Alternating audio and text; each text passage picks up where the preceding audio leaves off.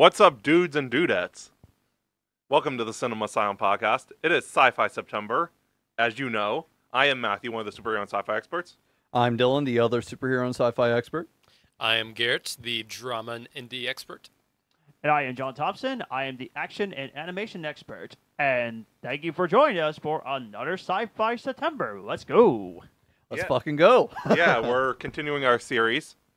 This is going to be sci-fi movies of the 2000s top 10. Now it's like these are like this in the 2010s is probably going to be the most fun. Yeah, for us. agreed. I had 22 movies on the list I had to cut down to 10 this week. Mm-hmm. And next week I had like 19, so it's like crap. Yeah.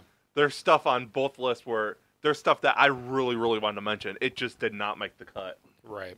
So it's going to be a real pain. Yeah, tonight's going to be fun, but next week is the one I'm most excited for the most. Yeah, 2010s is my favorite era for sci-fi. Yeah. Mm-hmm. So And I believe we're doing 2020s. The as well, right? 2020s 2010s, 2020s? The 2020s are shaping up to be a really good decade too. Yeah. there's some So really high on sci-fi. Only Yeah. halfway so far, but I could think of, 7 or 8 really good sci-fi movies that have came out this year right off the top of my head. Yeah. Or this decade. I just saw Same. one last night. Oh, yeah. I don't think it's for me. No. I would not like I it. think I know what you're talking Yeah, I about. just saw last night. I saw The Substance. I loved it. It's one of my favorite movies this year.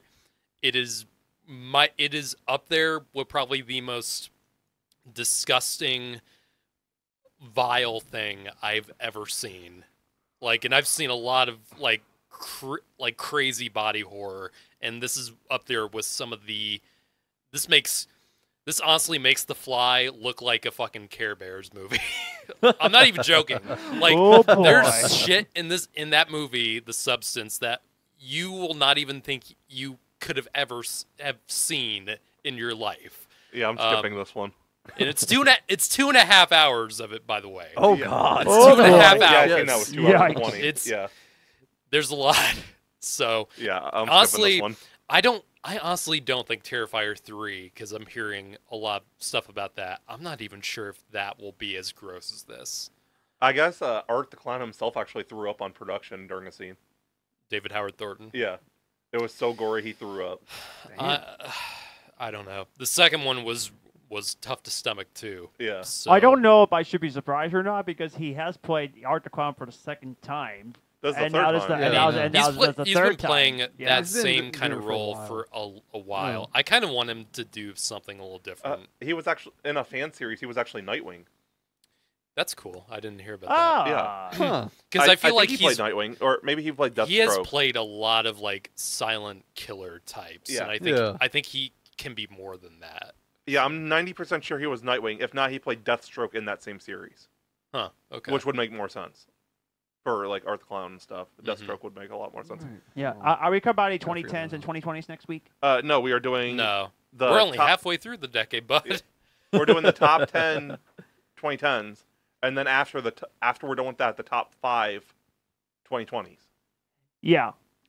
Oh, so 2010s next week and then 2020s. No, the it's next same week, but we're Same gonna week. Yeah, that's we're what I was gonna asking. finish off the 2010s. Yeah. And then we'll discuss the 2020s. Yeah, that's what I was asking. Yeah. I will say one of the movies on my list, I have 2 movies at one spot. Yeah. And you all know which movie it is. Yeah. Yeah. So, Okay. join us for the next The week. finale. Of the madness of more great sci-fi movies. So this will be fun. So are you guys ready for trivia? Yep. Yeah. By the way, he played the Joker, David Howard Oh, Thornton. Yeah, the okay. Joker. Oh yeah. Did That makes a lot more sense. Hopefully Yeah. he had a speaking Yeah. role. All right. I would I'm sure hope he- so. I'm sure he would. All right. Trivia. This one intrigues me. This is worth 3 points. Okay. Which 80s animated movie was co-written by Logan director James Mangold? Oh. I have no clue. Wow. But, judging off my, because 80s was not, in terms of animation, was not really the strongest decade for Disney. That gave a lot of other animation. I will give a Giants clue to- if you guys want a clue about that, but it will cost it down to 2 points. Don't think this is a Disney movie. John, Yeah. when did Rescuers Down Under come out? That was 90. 1977. Was it? The Rescue. Are you talking No, about? not the Rescuers. I mean the Rescuers Down Under. That was 90. That was 1990. Okay. So it's not. I Okay. don't think it's that one. Okay. Yeah, I think we need a clue. What do you guys think? If you guys all It's agree. been a while since we've asked for a clue. But yeah, you guys all have to agree about the clue because it'll knock it down a point. Yeah, I yeah. agree. Yeah. I agree. Yeah. Please Okay, do. yeah. It is a Disney movie. Okay. It is. Oh, okay. So Can I look up a date for a movie? Okay. Okay. Okay, because there's only I'm gonna do it so you can see that. I'm not trying to. Yeah. because there's only 3 Disney movies I could think of. Well, actually, make that 4. Let's see. It was the Fox and the Hound, the Black Cauldron, the Great Mouse Detective, and the Little Mermaid. Those were the 4 Disney animated movies I could think of. Oh, and Oliver Company. I'm sorry, there's 5. So, you know what? Any of you guys that actually guess, I guess, I think are all gonna have pretty much our different answers. So, wait, which ones did you just list off again? Because I think I have my answer. Did you say Great Mouse Detective. Gray Mouse Detective? Yeah. I mean, that would maybe make sense. The Great Mouse Detective. That's the What one was that I'm the, currently going with. It's a great movie. I want to beat Matthew on this one. we got to figure it out. I want to beat him too. I want to beat him too. What was the one with the dog? The bunch of dogs in the 80s. It was Oliver and Company. Oliver and Yeah. Company. Okay. I don't think it's Oliver and Company. Last time I checked, it wasn't Black Cauldron. No. Damn, James Mangold must have been working way back then. Yeah. This was his second thing he ever did. Wow. Oh, okay. So in terms that's of producing, directing, anything. It's probably not Alright. Little Mermaid. no. No way. I would say Great Mouse Detective. That's what I'm going with. Yeah. I'm gonna be so mad if we get this wrong. Great. What Mouse- other my- movies released? My What? second choice would be Fox and the Hound. But Okay. uh, that would make the most. List them off all again, John. yes. Okay. Fox and the Hound, the Black Cauldron, No. the Great Mouse Detective, Okay. Oliver and Company, and the Little Mermaid. Okay. I think that's either Fox and the Hound or Great Mouse Detective. Yeah. Well, you got to pick one. I know. I'm going Great Mouse Detective. Actually, no. Fox and the Hound. I'm changing it. Ooh. Ah. We're gonna be so mad it was a Great Mouse Detective. Yeah, like I feel like it has to be one of those two.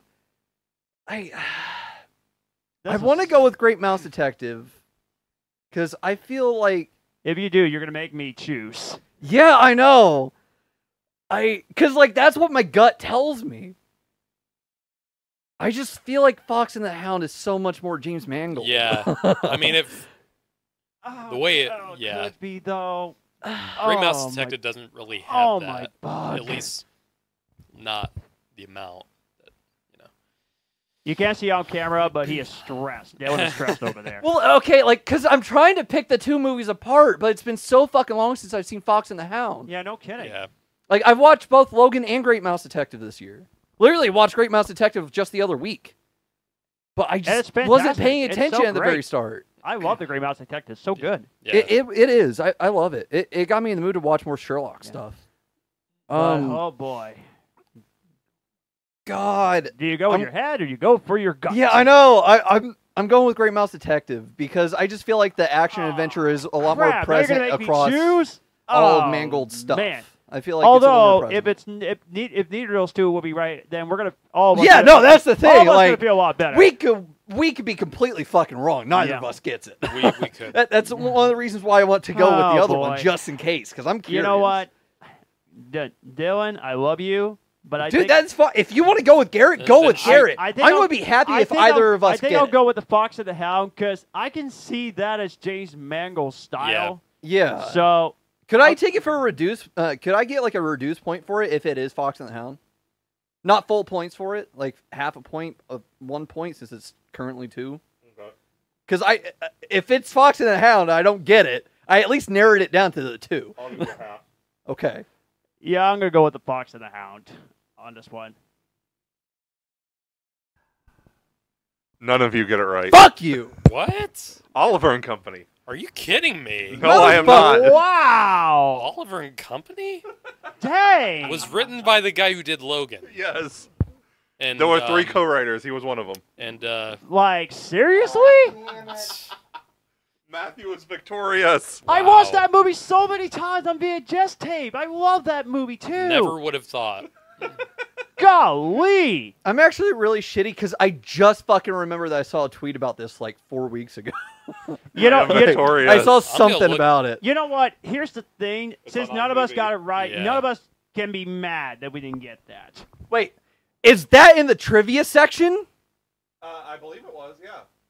I see it's on the top, and I believe it was in trivia, too. Did you make sure that it was in trivia? I looked in there. If it's not in trivia, we deserve points Yep. for it. Yeah, we do. Animation Okay. screenplay, James Mangold. Yeah, I believe it said, like, this was one of his first credits. If it's only a credit, but it's not in the trivia section of that movie, I think That's that question should be crazy. fucking thrown out. Agree. This isn't me being a sore winner, by the way. I know. Loser. Fuck you. Whatever. What are we looking up? See if it was actually. If it was in the fucking trivia, because if it's not in the trivia, it's disqualified. Because you said Oh, yeah, one of the true. only fucking qualifiers for this thing is it has to be in the trivia section. True. Crap. I hope it was. I thought I'd seen it in there. But... I'm going to have to come up with a new trivia question real quick. Do do do do do do do do. Now I kind of hope it's not in there. Yeah, me too. I want retribution, goddammit. Although I Garrett don't is see doing it some in here. studying too. Yeah, I'm not seeing it either. Crap. I thought Yes. I saw it in here, too. We deserve points then. No, there's a new question. They still should have the points though. Or no, because we didn't get it. Fuck Right. off. Never mind. nobody else Sorry, guys. Okay.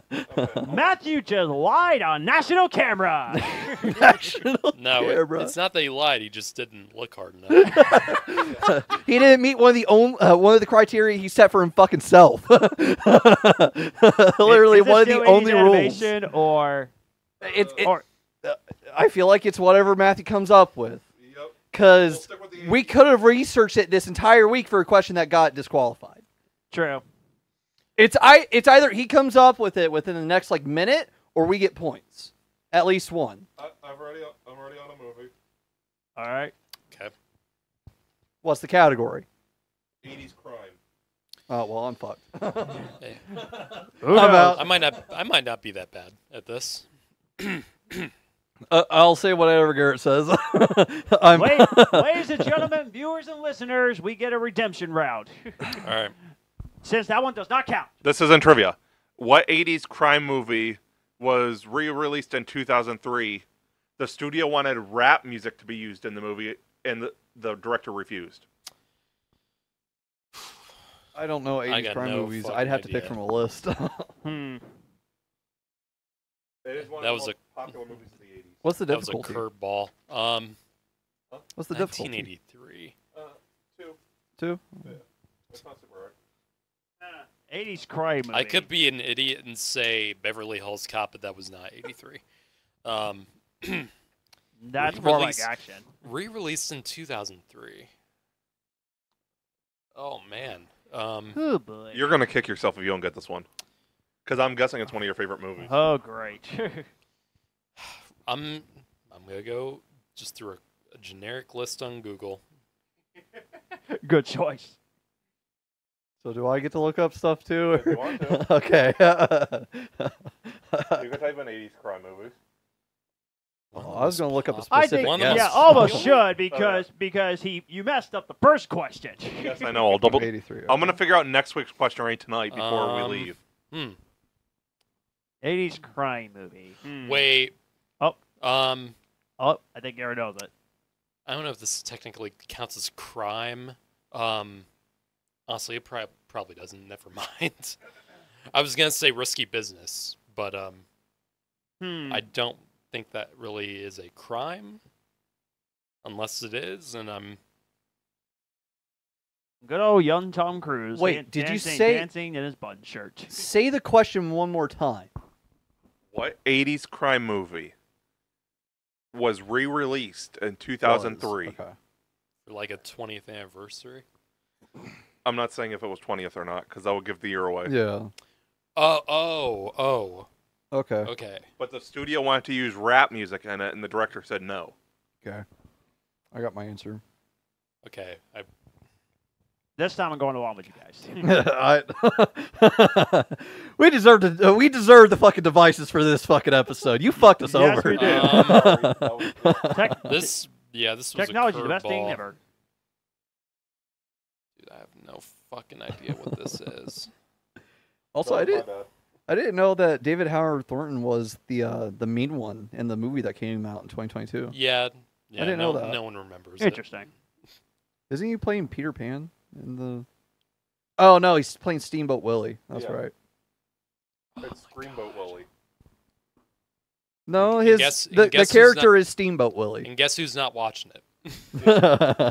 Both of us are. None of us are watching it. The fuck do you mean none of us? Me and Garrett. I'm still over here. Me and The Garrett. thing is, though, like, Everybody got their guesses? crime Or, John, do movies. you have your guess? oh my Nope. god. No.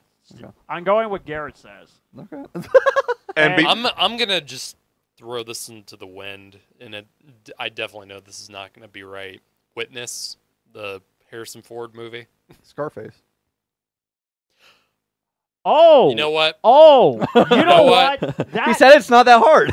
You know what? Scarface. Yeah. Yeah. 20 years. It's got to be Scarface. Got to be. There's no way that it isn't Scarface. Is that your final answer? It probably is. It's but mine. It's, That's our final I answer. think it's all of ours. I guess, yeah. Got to be Scarface. This is Redemption. Fucking go. So we got it right. Yay. Did we get 2 points for that? I couldn't. Thank God. And next week, I double-checked to make sure it was in trivia. Next week is 90s disaster movies. 90s disaster. Okay. Okay. Well, that would be Thank you for looking it Easier. up. All right. okay. That was God that almighty. went on longer than it should have, but And I will let you guys know now. I don't apologize. I Me neither. will let you guys know now. The movie next week is not Twister. cool. Well, Thank you for letting us know. Gee, I wonder what else it could be. It could be Armageddon. Yeah, I was gonna say Armageddon. It could be Independence Day. It could be any other disaster movie of the 90s. But yeah, we are jumping into 2000s sci-fi movies. Let's go. Let's go. Yep. Here we go. Oh, dibs on going before Matthew, by the way. Cool. I guess keeping with the tradition of the series, I guess I'll Yeah, I mean, might as well pick go in the this circle. up. Yeah, there were a lot of good choices I could have made with this. Same. But yeah, starting with number 10 in 2000 sci-fi. Obviously, we have more of an attachment with this decade because we were all born at this time, Right. And we probably grew up on a lot of these movies. So, I was born in the early 90s. What you talking about? well, true, but you Yeah. Well, grew I up mean, in All of us were grew around up in the in this 2000s. All of us were. decade, and I All didn't of really us start were watching around movies and- till like 2005 on my own. yeah, Sure. all of us were around in the 2000s. John was just born in the 30s. 1830s? yeah, Shush. 2000 sci-fi was Shush. carried on the boom of the 90s science fiction trend with movies like The Matrix and stuff, continuing with a lot of sequels, but we also got a lot more bigger with it. We got more animation science fiction, especially now with CG becoming much more popular. Right. And yeah, we got a lot of really interesting movies in this time. So starting with number 10, this is one of those movies that I appreciate more than I enjoy myself, but because of how low budget this movie was and for what it was able to accomplish with very little, I'm gonna have to go with Primer for number 10. This is one of the most confusing, complex indie films that I've ever seen. It might be the most complex just because of how much is going on in this film and how little I understand of it of the few times I've seen it. It's, if you don't know what it's about two inventors who are trying to create a machine at first that will reduce the weight of an object, and then they realized that it has temporal effects on the object, and they could actually use this machine, or the box as they call it, as a time machine. And so they use the time machine on themselves, and they start creating copies of themselves, multiple copies of themselves going back and forth in time, and that creates just this whole chaotic thing going on where they at first they try to profit using this ability that they have, and then they use it to basically turn on each other and become the worst versions of themselves. So Primer is just this movie was made on like $7,000, and it definitely looks like it. It definitely looks like it was made for an extremely low budget, but it's not really the production value that, I mean, the movie is pretty well shot for a movie that cost this much. It was actually shot on film. It does look pretty nice. It's got a lot of they clearly had a lot of different equipment to break up the shots more and, you know, create more dynamic movement with the camera. There's a lot of dolly movement and slider shots in this. But in the acting, I don't think is particularly great. I feel like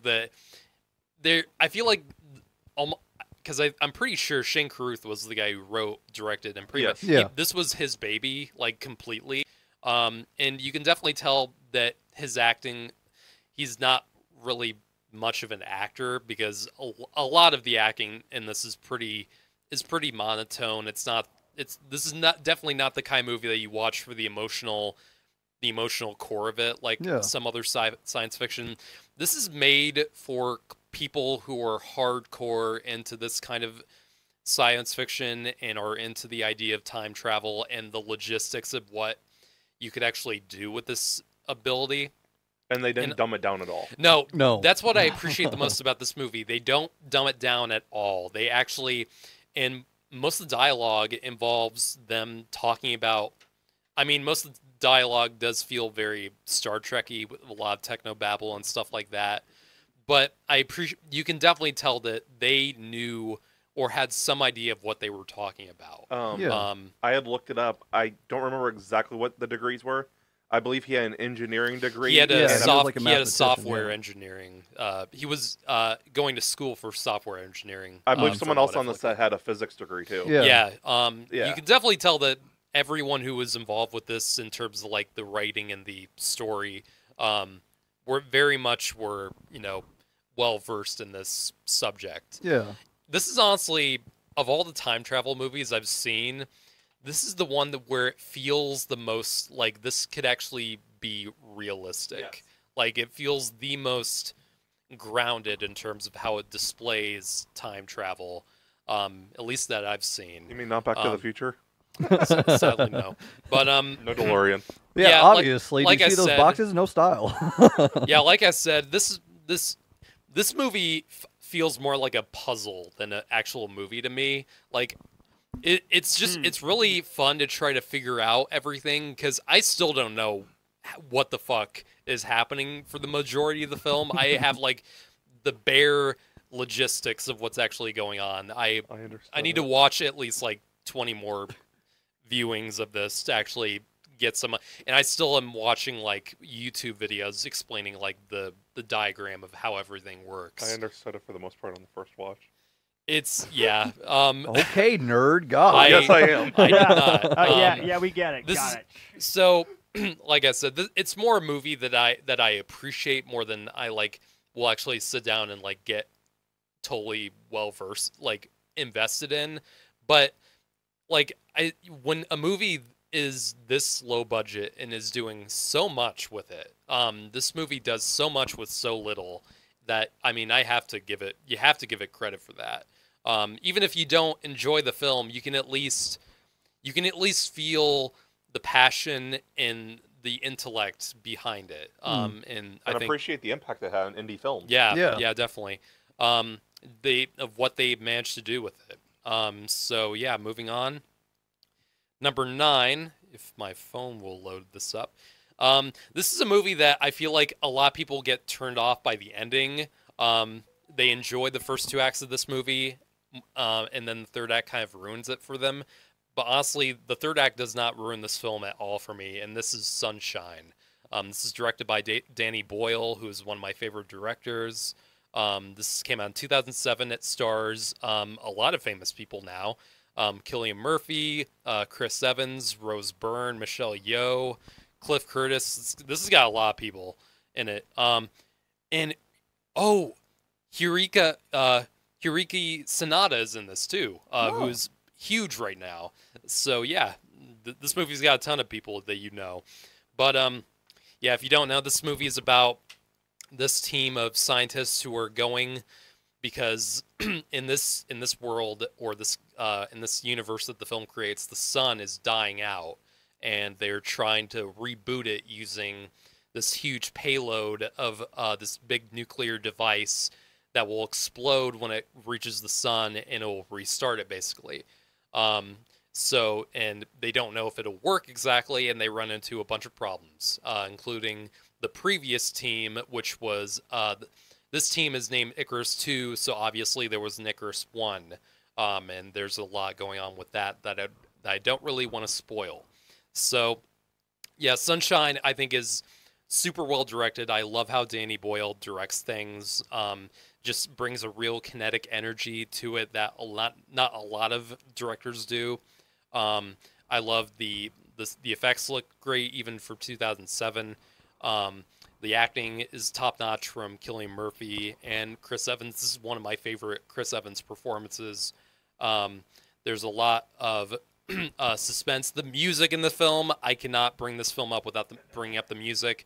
It's become iconic at this point, and many other films and trailers still use it to this day, including Wonder Woman 1984 used this music, like one of the pieces from this film. Oh, okay. Yeah, one of the more famous pieces, I can't remember what it was called, but I did not know that. Interesting. But I've got it. I need to rewatch it. Yeah, cool. Sunshine. But it does, bringing up the third act, it definitely does feel like it does take a little bit of a sharp turn in the third act, involving another character, and I feel like it does change the film up to where it was initially going, but I don't think the film is ruined by that at all, and I feel like it provides a nice break of pace for the film. I think it does not ruin the experience of watching it for me, and I think the ending, like the actual ending itself, is very beautiful. And yeah, this is just a really solid, simple science fiction film. Maybe I don't remember it, but doesn't it go in like a more horror direction for the third It does. act? Yeah. It does. And speaking of horror, my number 8 is a film that also has a very divisive ending, and another film from 2007, The Mist. This is, of course, the Stephen King. This is the Stephen King adaptation by one of my favorite directors who have only directed 4 films, Frank Darabont. This man has directed only 4 feature films, and I love every single one of them. Even the one with Jim Carrey, The Majestic. I really like The Majestic. I don't care what anyone says. This is like me with Garrett Edwards. Yeah, Frank Darabont. Man, I wish this guy would come back to direct a movie, because this man is so goddamn good. This is the guy who brought us The Shawshank Redemption, The Green Mile, 2 of my all-time favorite movies. And The Mist, I think, it may not be on the same level as some of those other movies that he's done, but I still think this is a really great, simple horror film that has a lot of science fiction elements. It takes place primarily in a grocery store that's surrounded by this mist of creatures. And the thing about the film is that there are 2 versions of it. And I have the Blu-ray of it that has an intro by Frank Darabont, who initially wanted to do the film in black and white. And the film came out in color. But the Blu-ray has a black and white version. And watching the black and white version, you can really tell, because in the intro itself, he said that he wanted to approach this film kind of like a 1950s Ray Harryhausen movie with kind of those same kind of creature effects that look almost stop motion in a way, even though this film has CG. And I will admit the CG in the film is not great. The creatures don't look real by any stretch, but I think that they're well designed, in my opinion. And when you watch it in black and white, you can definitely tell that influence of Ray Harryhausen science fiction monster films, and it really does give the sense more of like a Twilight Zone type of movie, especially, you know, with the already established plot. Yeah. But no, I think the acting in the film is great. Thomas Jane delivers a really great performance in this. Marcia Gay Harden as Mrs. Carmody, one of the most hateable, evil fucking characters in any goddamn movie. And what happens to her at the end, I want to get up and clap every time what she gets near the end of this movie. She plays that character so well, and she is so good at being the most evil religious bitch you've ever seen. She's up there with that girl from Harry Potter from easily. Oh yeah, my god. Yeah. It's up there with Frank Darabont really is good at creating characters that are well acted, but you also just cannot stand, like Percy in The Green Mile, or some of the other, like the Warden in Shawshank. He's so good at that. The ending of this movie is one of the most talked about endings in all of cinema history, and I won't get into it in case you haven't seen it. Yeah. It will leave you spellbound. It will leave you shaken for days. It is the thing that will questioning your life choices. Yeah, it's the thing that will make or break this movie for you. Most people I know like the movie up until the ending, and then the ending makes them like, oh fuck this movie, I hate it. I love the ending of this movie. I think it is shocking, it is tragic, but I think it really even Stephen King really liked how Frank Darabont ended the movie, because the book has basically no real ending. The book stops as soon as they leave the store and they're just driving off. So Frank Darabont, this ending was his idea, and I think it was ballsy, but I think it paid off. Dramatic. It is dramatic. It definitely is.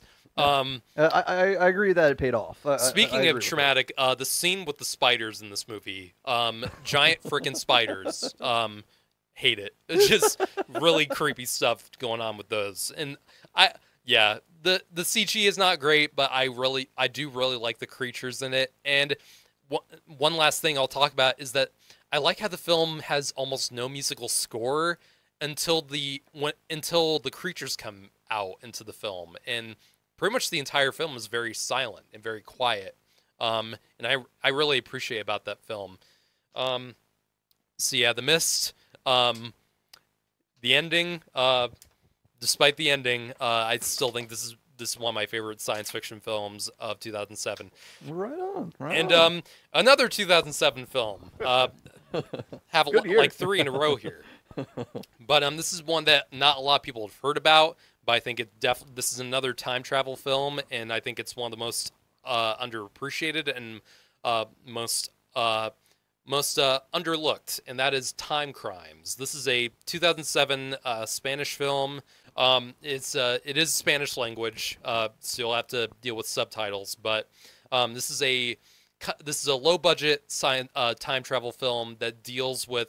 It's not nearly as complicated as Primer is. It has a more simple idea, but it's about a man who is living at home, and he gets chased by this guy in this wrapped in these bandages, with these pair of scissors, and he ends up stepping into a time machine with this scientist that is operated by this scientist guy, and he goes back in time a few hours before that, and it basically creates this time loop of these different events that lead up to him realizing who the bandaged man is. And if you're looking hard into the my reading between the lines of what I'm saying, you probably can tell what is going on here.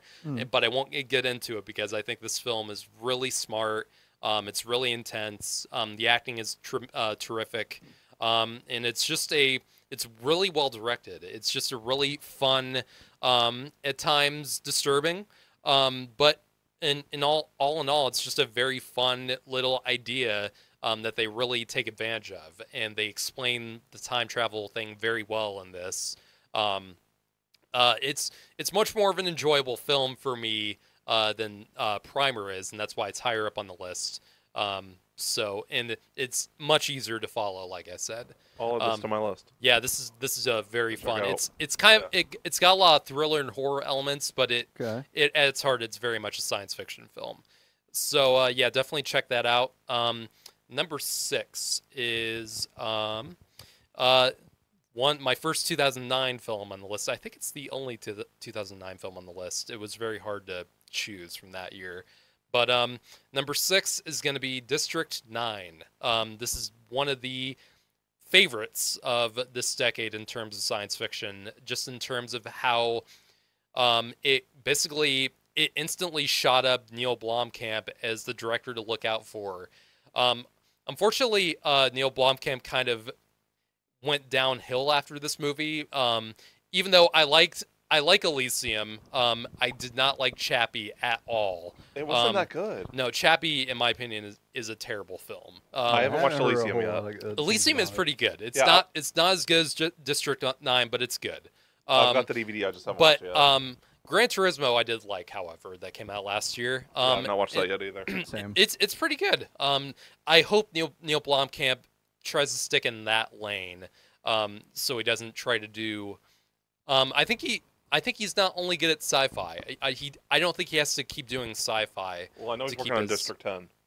Oh yeah, I forgot about that. I am very excited to see that though. We'll see how it turns out, but.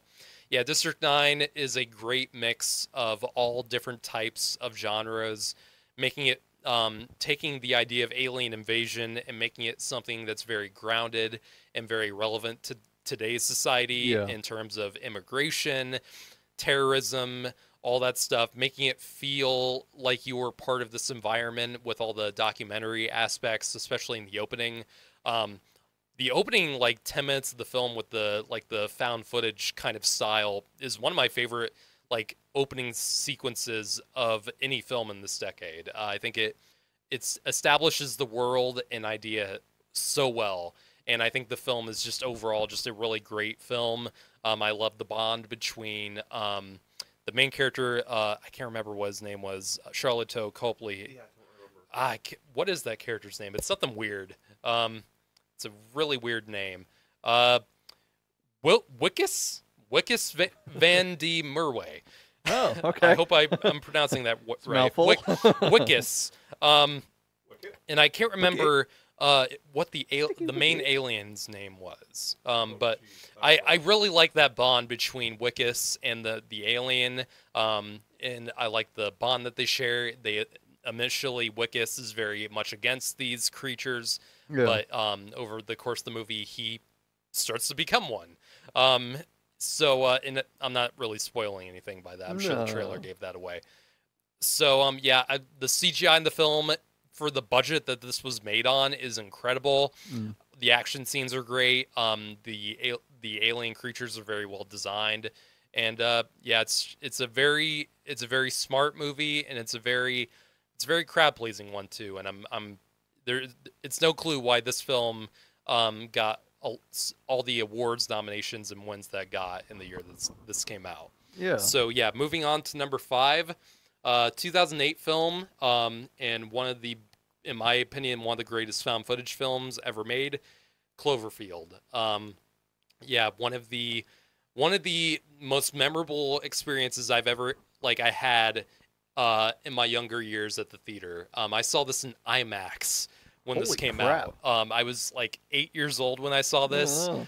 This movie, I remember how loud this movie was. Seeing this, it was one of the greatest theatrical experiences I'd ever had. What's the GOAT? Matt Reeves. Yeah, Matt Reeves. This movie put him on the map in terms of directing.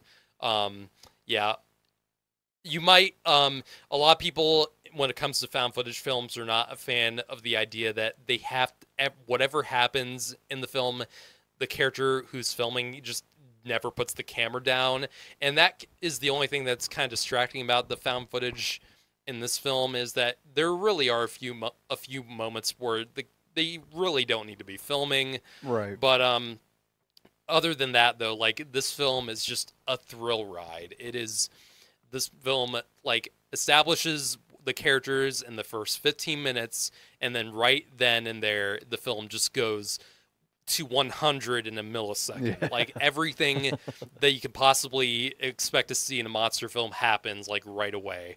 I think the special effects in the film are terrific.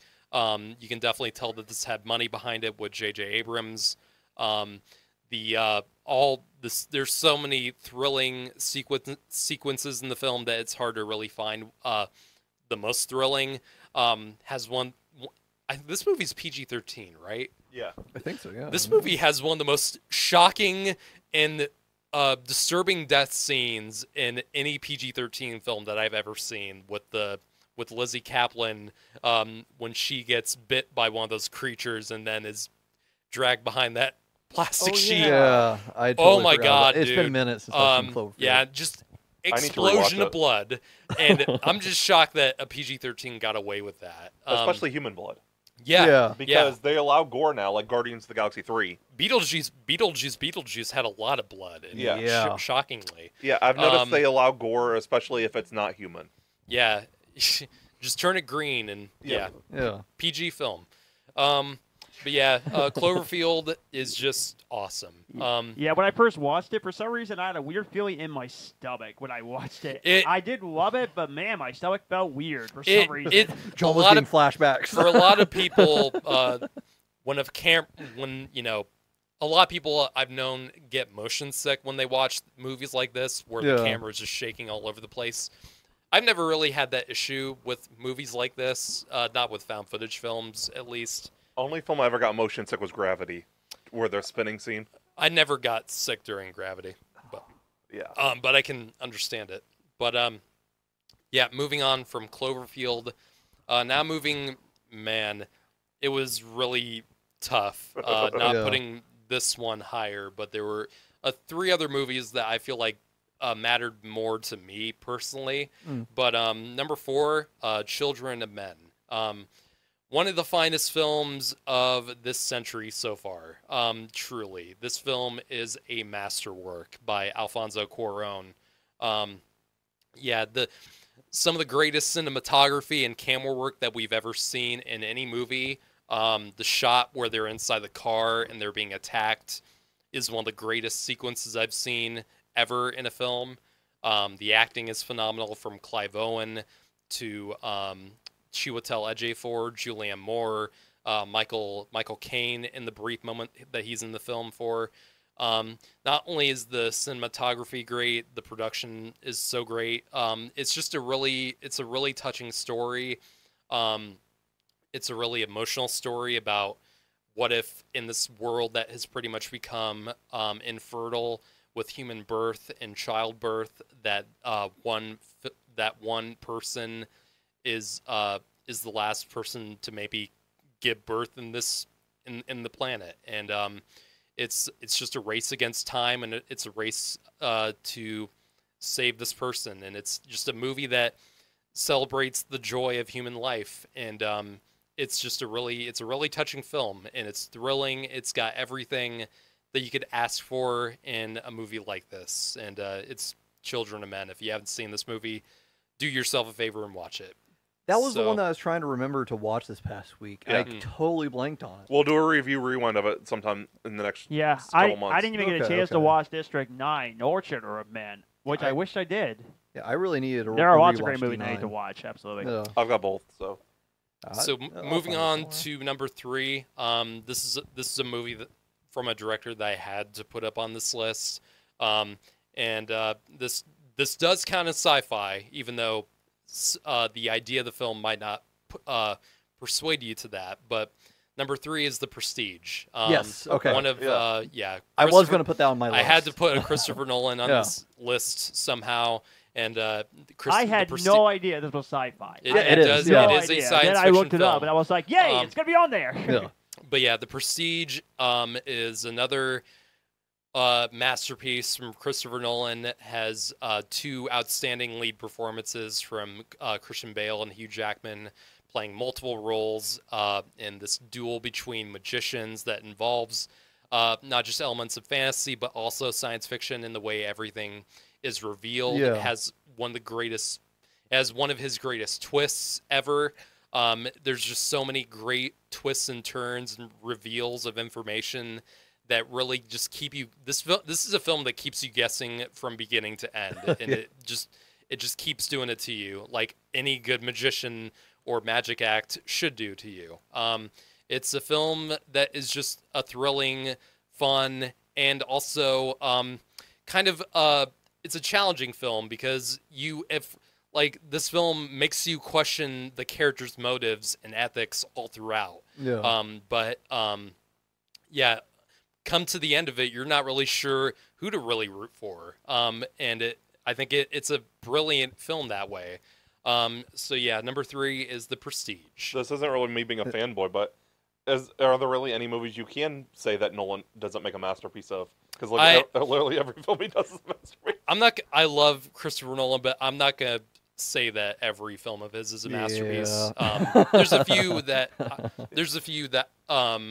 do have some pretty serious flaws, but I'm not the biggest fan of Dunkirk or Memento. I love both of those. Yeah. But I did too. Memento was really good in my opinion. Number 2, I did put an animation on this list. Yeah. Because this is a film that's very near and dear to my heart. I know what it is. Okay. WALL-E. Never mind. This is what did you think I was going to I thought it was going to be Treasure Planet. No, that's on your list. Well, Really? no shit, it's on my list, but we talked about Treasure Planet before. I like Treasure Planet, but it's not WALL-E. No, I get you. I get you. Okay. I was wrong on that. I should have said shit. is it might be Pixar's done so many classic and masterful films. Yeah. WALL-E in many ways is their most impressive film, just in terms of how much of the film is told visually without any dialogue. I mean, the first 20 minutes of the film where WALL-E is just on the planet alone doing what he does with all the garbage that the humans leave on Earth. It's one of the most, like, right away you just love the look of the film. As dirty as it is, it has, when it starts off very sepia tone, very ugly on Earth, and it's supposed to be, and then when you get up to outer space and the giant space ship, I can't remember what they call it, but it was by and large. That's all I remember. Yeah, it's just a giant ship in space where all the humans live, and it's still one of the most relevant films that they've made, just in terms of all the messaging and commentary that is still very much, I think, is going to come true. I've not seen WALL-E. You've not seen WALL-E? Are you fucking kidding me? Come Matthew, on. how did you not sing WALL-E? Dude! Oh, fuck. God What almighty! the fuck? What is the matter with you? What? I'm gonna keep going. Fuck me. Okay. Can I walk off? I'm doing it for both of us. Yeah, we're both walking out. Goodbye. Don't leave me here. No, Come on. Garrett, I'll listen, but I'm going to be down the hall. I'll walk down the hall with you. Might be my turn. Let me know it's my turn. No. Don't leave me. Goodbye. Shit. I guess you're stuck with me, Oh, God. the loser who hasn't seen WALL-E. God. God damn it. Yeah, WALL-E. This is a film that emotionally gets to me. The relationship between Eve and WALL-E, even without any real dialogue between them, and just them saying their names back and forth to each other. It's just. You want to put the middle special. finger on camera, Dyllan? You want to? There you go. You can see it. You were flipping off Garrett, not me. Bullshit! I was flipping off, Garrett. Okay. I specifically aimed. Matthew, I was looking through the fucking. Matthew, You have homework. your hot, Seriously, your hot take on Toy Story was bad enough, but Wall-E, God, The fact that almighty. you haven't even seen it. Yeah, Anyway, please continue, Garrett, with your amazing review of watch Wall-E. it before this year is over. Admittedly. They want me to watch Spaceballs. Watch Wall-E before this year is over. Serious, you buddy. were campaigning for him to watch Blood and Honey, but you won't fucking watch Wall-E. One, honey, I passed on it now, so we're not talking about it anymore. Moving on, get yeah. to number one. Garrett, please continue. okay. Please. Number 2 is Wall-E. Okay. Yeah, great review. In case you couldn't tell. Number 1. This is a film that is I watched like a decade ago, and to me, it's a film that is very special to me for some reason, and I'm not sure really why. But it's just a film that I can watch any day of the week, and it's one of the director's best. This is Minority Report. This is one of Spielberg's most. I know critics love this film. This film does not get nearly enough attention when it comes to like Spielberg's best films. No, because I think it this is doesn't. one It of should, though. this is one of his best directed films. Just in terms of what he does with all the effects and all the technology of like all the technology that like I never realized until like a few years ago. Much of it is actually pretty much here. Yeah. With all the touch screens and the motion tracking stuff, the eye scanners, all that stuff is somewhat like here now and very current. Yeah. And I can't remember what year does this take place in. It's not too terribly far off either. I think like 2029 or something. 2029. Yeah, we might be. Dang, I was right. No, I'm gonna make sure first. Oh, okay. I thought you just said I was right. I was like, man, I'm good. Report. Well, we'll have caught up by then. 2054. Okay. I was right. Oh, yeah. We'll definitely have caught up by then. Yeah, definitely. Yeah. Oh no, that's Terminator. I love how Spielberg directs this film. I mean, Spielberg is just doing what Spielberg does, but I just love how he creates this world. I love like this is not usually the type of thing that Spielberg is like most known for, like hard sci-fi like this, but he's so good at it. Especially with this one. This is another Philip K. Dick novel. Yeah, this is one of my favorite like adaptations of his, along with Blade Runner. I love the ideas of destiny, and are we truly are the actions that we do truly set in stone for the future, or do we have actual choice? And I feel like that's still a very relevant thing, and it's about, it's very much a part of that common phrase, should the punishment come before the crime? And I think that's still very relevant. Tom Cruise, I think, does a fantastic job in this film. One of his best performances, yes. Max von Sydow, of course, is great in this. Samantha Morton, who is not usually talked about much, but as Agatha the Precog, she is amazing in this. You also have a younger Colin Farrell, also very good. And yeah, a few other people, but yeah, I love this film to death. I'm not sure why it sticks with me so much, but it's just a film that really does speak to me. And it's my favorite sci-fi film of the 2000s. Nice. Before you get to the list, John, there's something after we're all done that I want to briefly discuss. Okay. It's something we talked about in the chat the other day. Okay. The 28 thing. 28 thing. Oh I yeah. want to discuss that a little bit. Okay. I want to talk about that too. Yeah. Okay. Send the current timestamp to me. Okay. It's 54. Okay. I am so disappointed in you. Yeah. You. that was.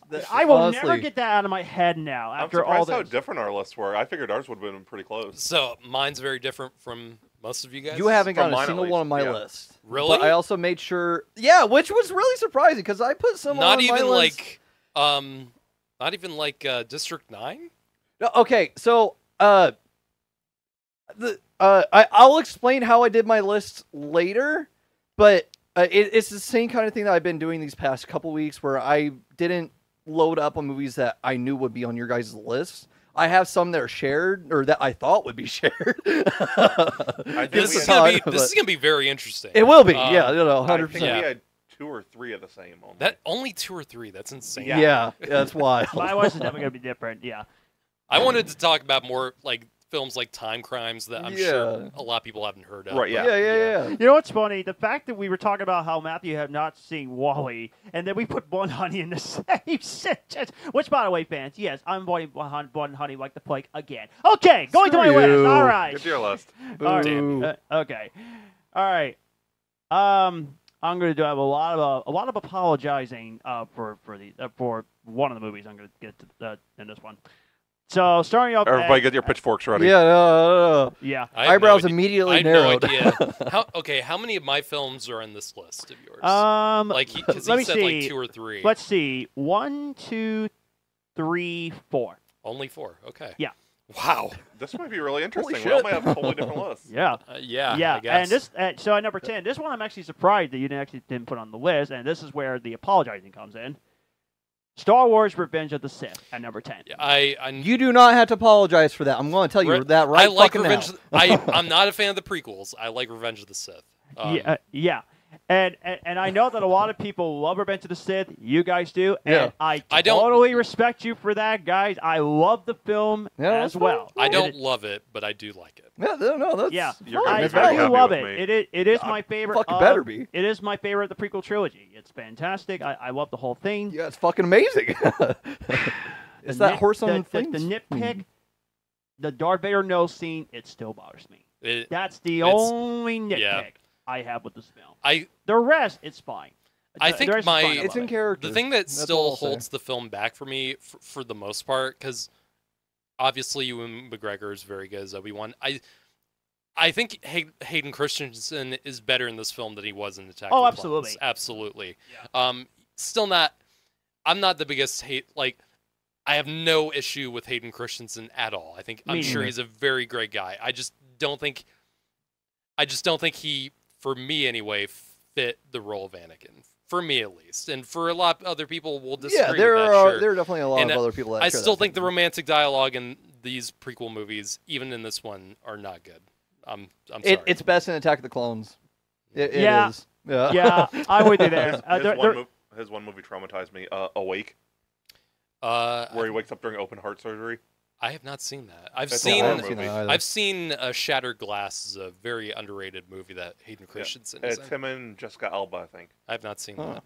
Yeah, it's a horror movie. You should check it out. I heard a lot of people have more appreciation for Hayden Christensen when he showed up. They do. But a lot. This is my problem with this revisionist history that people seem to have for these prequels.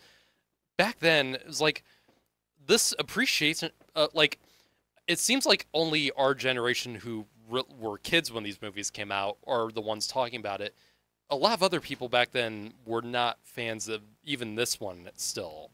I just feel like there still needs to be discussion about from people who criticize these movies still. Yeah. And I still feel like these movies are still fair to criticize. Yes, they are. I still don't. I don't care who you are, but yeah. No, it just seems like everyone is ignoring all the hate, all the criticism and backlash these movies got, and I'm just not a fan of that. No, it's not a sorry, John. No, you're fine, buddy. You're right ahead. Being the person who's in the fandom the most, by far. No, it's not so much like people are ignoring the fact that it was hated. People are acknowledging that. At least on the half of the fandom that I'm on, right. People are acknowledging that. But the issue is that it's an acknowledgement to people who are. It is that revisionist kind of thing where it's commonly the people who are hating on the sequels where they're like, oh well, when George was in control and all that shit. It's like, no, people still fucking hate it. People hated the original Star Wars. People hated Empire. People hated Return. It's been a thing this entire fucking time. Unlike with Phantom Menace, though, and not the majority. No. I feel like a majority of the people who watch every single Star Wars movie like the movie.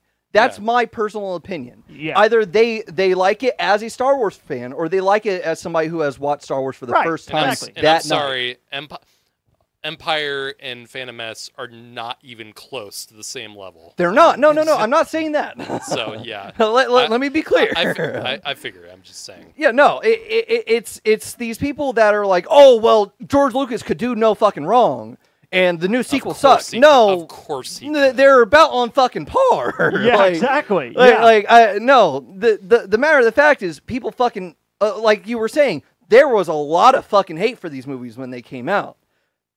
Sane people admit to that. It's just people don't talk about that. The people like our age are the people who are driving the conversations today in the fandom, and it's these same people who grew up with the movies, who have that kind of love for the movies, who are directing those kinds of conversations about the movies. That's what it is. I feel like the quality of a movie shouldn't be decided when it comes out. No, but should be decided like at least maybe a decade. Standing the test of time is what a movie should do. Yeah. That's why so many people remember the good movies of the 80s or the 90s or even the 2000s. Like, people remember the good ones. They tend to forget the ones that were actually bad. Like Mac and me. Yeah. And a lot of people are doing that revisionist history thing with like Spider-Man 3, which I still don't like. I'm sorry. Dude, that's fine. I grew up with that. I like it because I grew up with it, but it's a shit movie. I'm sorry. Yeah. No hate to Sam Raimi, obviously. No. Absolutely. Even he. It was the studio. Defend you. But that's our conversation for another time. Yeah, continue, John. Sorry. No, you're fine. Yeah, don't start on Star Wars. We got time for my number one. Spoilers, of course. Yeah, sorry guys. We no, all it's fucking really do. a spoiler. Yeah. No, you're fine. Yep. I kind of knew I was going to be the only one that's going to have it at number 10. Yes. Even though I do love the movie. There will be more. There will be more talk about Star Wars soon. Yes, very if soon. You know Skeleton Crew. Yeah. All right. So that comes to number 10. Number 9. A little surprised you didn't mention this one. M. Night Shyamalan's Signs. Yeah, I do like this movie. I just wouldn't put it in my top 10. I loved it. Surprisingly, I loved this movie. I was so captivated by this whole movie, and when I was watching it for the very first time, I thought to myself, I'm kind of digging this one. I really like it. That kind of leans more into horror a little bit too, so I'm surprised you like that. Yeah. For me, it's more sci-fi than horror. This has been a hot topic of debate since this movie was released, but like it has the most stupid alien species in probably any movie. Being afraid of no, he's right. He's going to a planet of 70% water, even though they're harmed and killed by water. Yeah. And the fact that they can't get through pantry or wooden doors. It makes me wonder what was on their displays when they were approaching. Did you look out the know. window at any point? I like the movie, but that is a problem. Yes, it's glaring. Well, here's the funny thing. As a guy that, honestly, the man I fear the most, M. Night Shyamalan, I'm scared of this guy, okay? Why? He's one of the most kind people in Hollywood. No, I say that because, for me, he's made more bad movies than good movies. Okay. He's an interesting director. He's a very interesting guy. He's got a certain range. Yeah. It's always one extreme. Even when the only two movies where Shyamalan's movies were like horrifically bad in my opinion were The Last Airbender and After Earth. Both those movies are bad in ways that are not even fun. The Last Airbender. After Earth is one of the most soulless and unenjoyable pieces of garbage out there. I refuse to watch After Earth. It's terrible. It's terrible. I need to The rewatch Happening it. is a masterpiece. I love The Happening. Lady, Thank you. It's a terrible movie. Of course it is, but I love watching it. I do too. Same thing with Lady in the Water. Lady in the Water is ridiculous. It is so insane. I love it though. I love The Happening. Thank you. Lady in the Water though is just I've not crazy. seen that. It's crazy. It's just insane. But boy, the 2000s was a weird decade, wasn't it? For Shyamalan, went from Oscar darling to Last Airbender in the happening. Yeah, and also, I actually will defend the alien designs and the water plot twist, and the reason why is because I could accept it for how the aliens got defeated, which is weird that I'm saying that I defend it. The strength of the movie is in the performances from Mel Gibson, Joaquin, and all those. I had no idea that Joaquin Phoenix was in it, and I thought, wait, that's Joaquin Phoenix. He looks so young. Yeah, Mel Gibson is amazing in this film. He's great. I love the kids too. Yeah, the kids are pretty good. Yeah. And I think it is still one of M. Night's better movies. Absolutely. Yeah. And Signs actually happened to be surprisingly my number one favorite M. Night Shyamalan movie, which I did not see that coming. But yeah, I enjoy Signs. Coming in at number 8 is a movie that is very underappreciated, and that is Treasure Planet. Yes. Now, to truly realize why this movie deserves a lot of appreciation, you got to understand that this was a very tough time for Disney in the 2000s. After the 90s, Renaissance was pretty much over. They got to 2000. They started with Fantasia 2000. It bombed. Then they tried with Atlantis, which it just missed the list, by the way. It just missed it. I prefer Atlantis over Treasure Planet, but well, I do love Atlantis, although I thought the villain was too obvious. Yeah, honestly, villains aren't great. But they try with Atlantis, so they want to do something very different. Which I get credit for Disney for that, for trying to do something very different. But unfortunately, it did not perform at the box office. It wasn't appreciated. Even Emperor's New Groove was not a hit at the box office. No, and that's a comedy classic. Yeah. Even though people love it, it's like even when it came out, it still wasn't. It still didn't do any favor. And if you know the history of Emperor's New Groove behind the scenes, it's interesting. It makes it even more fascinating. But yeah, they did with Atlantis, and then the movie did well with Lilo and Stitch, so they got back on track. Yeah. I know you like stuff like The Lion King and stuff, the live action. Yeah. But that's what they should be doing. Is they should be remaking Atlantis and Treasure Planet. They're lesser popular movies. Yes. The ones that. Atlantis would fit perfectly in live action. Treasure Planet Planet would be amazing. Yeah, like they could Spielberg really to direct it. Not Lilo and Stitch, not shit like this. Spielberg directing Treasure Planet. Yeah, no, that fucking worked really well. Even Peter Jackson would do something really cool with this. He would. I think I mean. A lot of directors would be good with Atlantis. I think Peter Jackson will be better with Atlantis and Spielberg with Treasure Planet. Yeah. I think I have another one that I'd prefer for Treasure Planet. John Watts.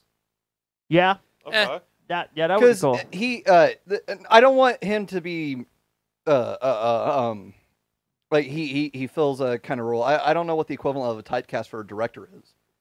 Well, he has a movie that's coming out pretty soon on Apple TV with George Clooney, Wolves. He directed a pretty cool movie called Cop Car with Kevin Bacon. And I want to see that. This is a movie that I watched before Spider-Man: Homecoming, and I didn't even realize it was him directing the movie Clown. Not it, of course, but it's the one that's just called Clown with the guy who puts on the clown costume and he becomes like a clown monster. I think I know what you're talking about. I've at least seen clips of it on TikTok. He directed that. It's shit, really? It's a pretty good movie. I didn't know that. That's Holy right hell. up your alley, Dylan. That's right up your alley. Eli Roth produced it too. It definitely feels like an Eli Roth production. But, I had no idea about that. I like Treasure Planet.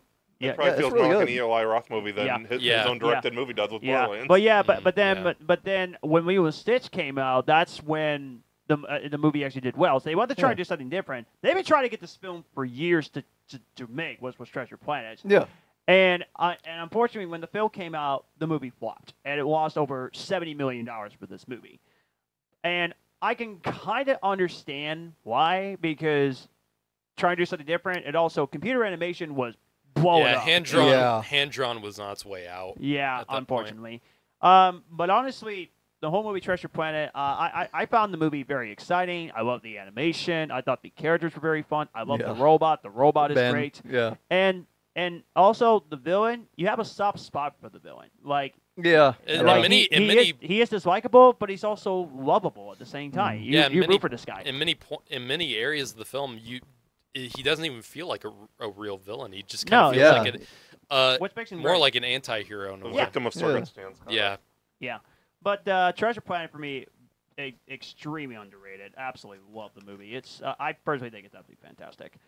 All right, number 7. You have it at number 1 on the list, The Minority Report. This is definitely one of Spielberg's most underrated films. Absolutely love it. Definitely fantastic. Yeah, it's not so much that it's underrated because most people I know love this movie, but whenever like best Spielberg movies are mentioned, like Minority Report's like never on the list. Yeah, it's a movie that's not mentioned enough. Yeah. Yeah, which it should. In general, even. There's a lot of lesser known Spielberg movies that I think are like top 5 material for him. Yeah. Like Munich. But that's a movie that I definitely need to rewatch more and more times because I do remember loving it. I need to rewatch Close Encounters. I've only seen it once.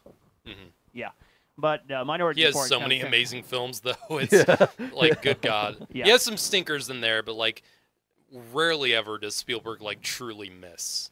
You know? Yeah, no, agreed. But I absolutely love Minority Report. He's got multiple decades of good science fiction films because he's got Ready Player One and I really like Ready Player One. I do don't too. care what anyone says. Yeah.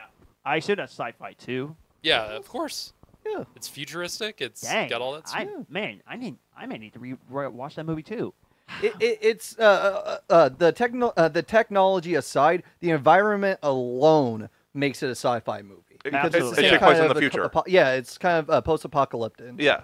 Kind of. Almost any movie that takes place in a future is usually sci-fi. Generally, yeah. Anything more than like 5 years out is probably considered sci-fi. Yeah. Civil Sure. War is the movie Civil War that came out this year is technically sci-fi. It Well, is, Yeah, it makes sense. Yeah.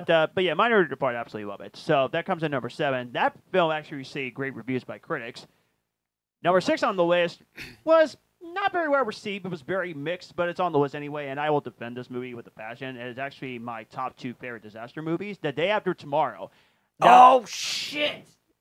you can That's change. not on my list. You can change your list if you want to. You can go ahead and put it on there if you wanted to. So anyway, now guys, listen. I know that not a lot of people love this movie. I know that, but this actually got me into disaster movies, and I remember watching it for the first time and absolutely loving it. I found the movie to so be many kinds of disaster movies in one movie. That's Yeah, It's true. got literally. But I found this. It's got tornadoes. It's got hurricanes. It's got ice storms. It's got everything in there. Yeah. But I found this movie to be so much fun, so exciting. Seeing all the weather changes all in one movie, I find it to be so cool. Jake Gyllenhaal is great. Dennis the love interest between Jake Gyllenhaal and another actress. Who was that actress? I can't I'm remember. spacing. I It's been a can't second. remember. It's got to be someone that's. I got to well-known. look it up for myself too. Yeah. I'm gonna look that up. You can. Keep Okay, going. but yeah, I love Day After Tomorrow and the special effects. Do I love the special effects? Yeah, They're good. It looks amazing. That's a movie I need to rewatch too. Yeah. It's been a minute. And also, Oh, Emmy Rossum. yeah. From Shameless and all that Yeah, stuff. yeah. Oh yeah. And also, I know people hate Rowan Emmerich. I kind of love Rowan Emmerich. I kind of love the guy. I personally think he's one of the more underappreciated directors, at least for me. Aside from Independence Day, The Patriot, and Godzilla. no, those might be the only 2 films I would consider good. Everything else, is Well, just like honestly, 2012. Yeah, I like 2012. 2012 is not a good film. it's not a good film. way too goddamn long. It did not need to be 3 Yeah, hours. I will admit, the I film don't is think a I've little seen too it long. since Yeah. 2013. It's not a good film. The standout is the effects. That's Easily. literally. I mean, that's every one of his Yeah, I movies. was The gonna effects say. might be good, but the story and characters Yeah. are just dreadful. Yeah, honestly, this is my version of Zack Snyder. Like, people love Zack Snyder, but I prefer Emmerich's direction more than Snyder's. I am At least for confused. me, anyway. I don't see these two. I in know it's any way. crazy, but Yeah, I don't see the intertwined. comparison. I I don't, don't know. I am very confused. Is it just like you? Is it just because they have like distinct styles? Yeah, or- like Yeah, why yeah. the comparison to Zack Snyder their specifically? styles are so different. Because I heard a lot of people like they still love Zack Snyder for his directing, but his only step back is director's cuts. Rowan Emmerich, they only hate him because of disaster movies, which I want more 'Cause he's disaster not- movies. So He's usually not good at it. Well, other than it seems like other than the Patriot. don't rub your eyes. You have not seen Wally. You don't get a pass, Matt. No, if he's That's seen this true. fucking movie, he fucking gets it. I've seen all of Roland Emmerich's like big movies. Well, he has nothing to do with this, John. What? The reason why I'm still so against Roland Emmerich is because it might solely be because of Independence Day resurgence. Fuck that goddamn movie. That Still was a haven't seen it. painful piece of crap. It was so I don't- goddamn awful. I don't hate it. I thought it was okay. Yeah, how much you want to One bet of that the I'm going worst to watch films that? I've ever seen. Yes. I think I'm going to watch For me- it in the for next me- week for and me, be Dyllan, like, I the fucking movie, love it. The movie is much more watchable than most of the other sequels that were unnecessary. Okay. In my opinion, it's, I thought it was it's okay. it might this be sounds the like worst. the one that sounds like the least necessary. Biggest sequel, biggest in issue, my Will opinion. Smith is not in it. That's the not. biggest- Yeah, that that is was not the biggest remotely issue. the worst part of it. That- I'm that telling you was that right a- now. No, Will Smith Con to me. did himself a favor not being in that. No, he I went have- instead to be in Suicide Squad. I don't consider that a favor. I like Suicide Squad I do too. Yeah, I was going to say those two are Boy, pro this- Air boy, we're having Suicide a Squad. Fun topic, are we? Anyway, What the I fuck? love The Day After Tomorrow. I found the whole film great. I love the whole It's thing. really good. It's Yeah, really good. it's It's fun. super underappreciated. Yeah, I'll yeah. say that. Yeah. Yeah, absolutely. So that comes in at number 6.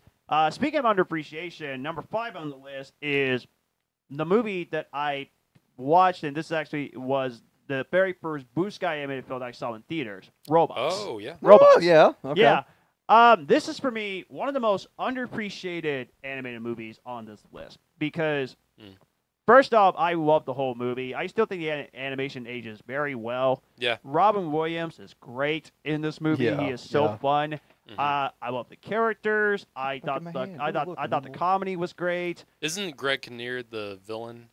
He voices the villain. I think so. Yeah. Yeah. I liked him. I liked Yeah. him. in He this. is great. Since you brought that up, we're doing an episode before the end of the year. Top 5 Robin Williams performances. Oh, okay. Yeah. I'm Robots on. will not be on that list because It will be that on man mine. that man has so many goddamn great performances. Yeah, it's Yes. true. It's true. For me, it has to be at least, and I Top fif- like maybe at top most 15. one is going to I be want- animated. I want- Everything else I is going prefer to be him live in- action. Actually, no. Never mind. Okay, I want to spoil what's going to be on my Robin Williams movies list, No. but I better Let's not. Because I already know what's going to be on my list. I already know. But yeah, I love Robots.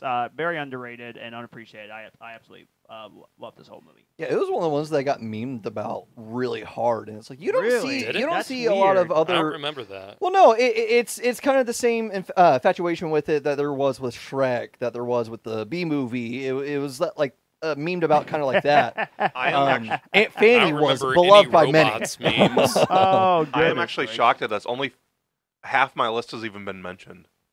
I've Yeah, still got that's 5 movies crazy. on my list that haven't even been That's mentioned. crazy. Yeah, aside from the fact that I changed my number 10 to Day After Tomorrow because I wasn't a big fan of my number 10 where it was. Oh. It didn't fit too So well. I made him change his mind. That's Yeah, it. no, you made me change my mind about number 10. But aside Thank from you. that, only like 1 or 2 of my movies has been mentioned. Oh, there you go. Yeah. But yeah, Robots is absolutely very fun.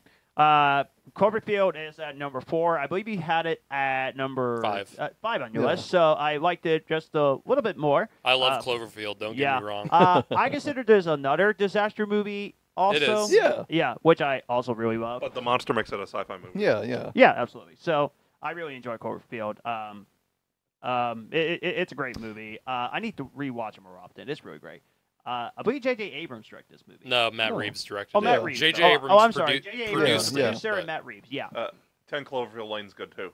Yeah. Yeah, that's Very that's very another different, film. of course. Yeah, but, Yeah, that's very yeah. different. That's more of a straight up horror Do movie. not recommend Cloverfield Paradox. Yeah, I was about to ask that about movie that. Yeah. sucks. It's horrible. It's Does terrible. Daniel I Brühl heard give that a good Netflix performance in they it? did this They weird dumped strategy. it. They showed the trailer for it, the Super Bowl, and then Yeah. they said the movie comes out tonight at midnight after the game. Yeah, I stayed up. remember that. I Here's your stayed up. marketing, I folks. stayed up to watch it. One of the biggest mistakes of my life. Does Daniel Bruhl at least give a good performance? I mean, the acting is not bad, but it's so stupid and it makes no sense. Okay. It does not fit into the other movies at all. And okay. It doesn't follow its own rules. It has no rules, basically. It just does whatever the fuck it wants. So you'd say that it's a paradox. It's a bad movie, is what it's called. Should I throw that in the bank? We may have to do a quote. We may have to do a quote review ranking someday. There's only 3 of them. Though. Yeah, there's only 3. And well, still that would be same order. Well, still would be 1, fun 2, to. 3. It would be fun to do. Ooh, baby, I just hit 50. Continue, John. Okay. Overlord is a better Cloverfield movie than no, because it's by a bad robot, and I need to see that. even though it had nothing to do with Overlord Cloverfield, is good in my opinion. Maybe Overlord, not a great film. All Wait, right, what let's move on to number Overlord. 3. Overlord's great. Yeah, I great. liked Overlord. All right, let's get to number 3 on my list. For the 3rd time in these top 10s, another Star Trek movie is on the list. Yeah, it seems like I actually like this franchise. Star Trek Nemesis? Wow. No. That batteries need to be changed with that movie. Which I still love Roger Ebert's. Did it meet its nemesis? God. Shush. No. J.J. Abrams. Yeah, Star Yeah, Trek. throw that J.J. out Abrams was its nemesis. If I just got one in the bank for that, you definitely do too. Yeah. But yes, J.J. Abrams, he pretty much saved the franchise when he directed this movie in 2009. I still absolutely love it, and I'm not going to go into full details. Like I said, guys, if you want to check out for yourself, go check out the Star Trek. Yeah, He yeah. made it. We talked about. Abrams made it much more mainstream than it ever had been. Absolutely. Yes. He really made it into a blockbuster. Yeah. For some reason, there's at least one YouTuber that says he was doing a picks of great movies by worst directors. He mentioned J.J. Abrams. I was like, huh? J.J. Abrams is a great director. Okay, first of all, J.J. Abrams, like, aside from Star Trek, of course, and Star Wars, I don't think he's directed enough movies to, like, fully judge him as that. No. Like, Mission Impossible 3. Mission Impossible 3, Super 8, which I Yeah, love. Super 8. Super 8's great. Yeah. I almost put the Star Trek 09 on this list. Wasn't really big on Into Darkness. Really like Force Awakens. Didn't like Rise of Skywalker. It's like, I can't really say he's a bad director because I just don't think he's directed enough. I mean, he's directed mainly just like huge IP films. Yeah, and honestly, you can't really judge a director when he pretty much I could directs be wrong. only I think those. it was a YouTuber that I love that actually said that. And if there are other people that hate J.J. Abrams, first of all, why do you hate the guy?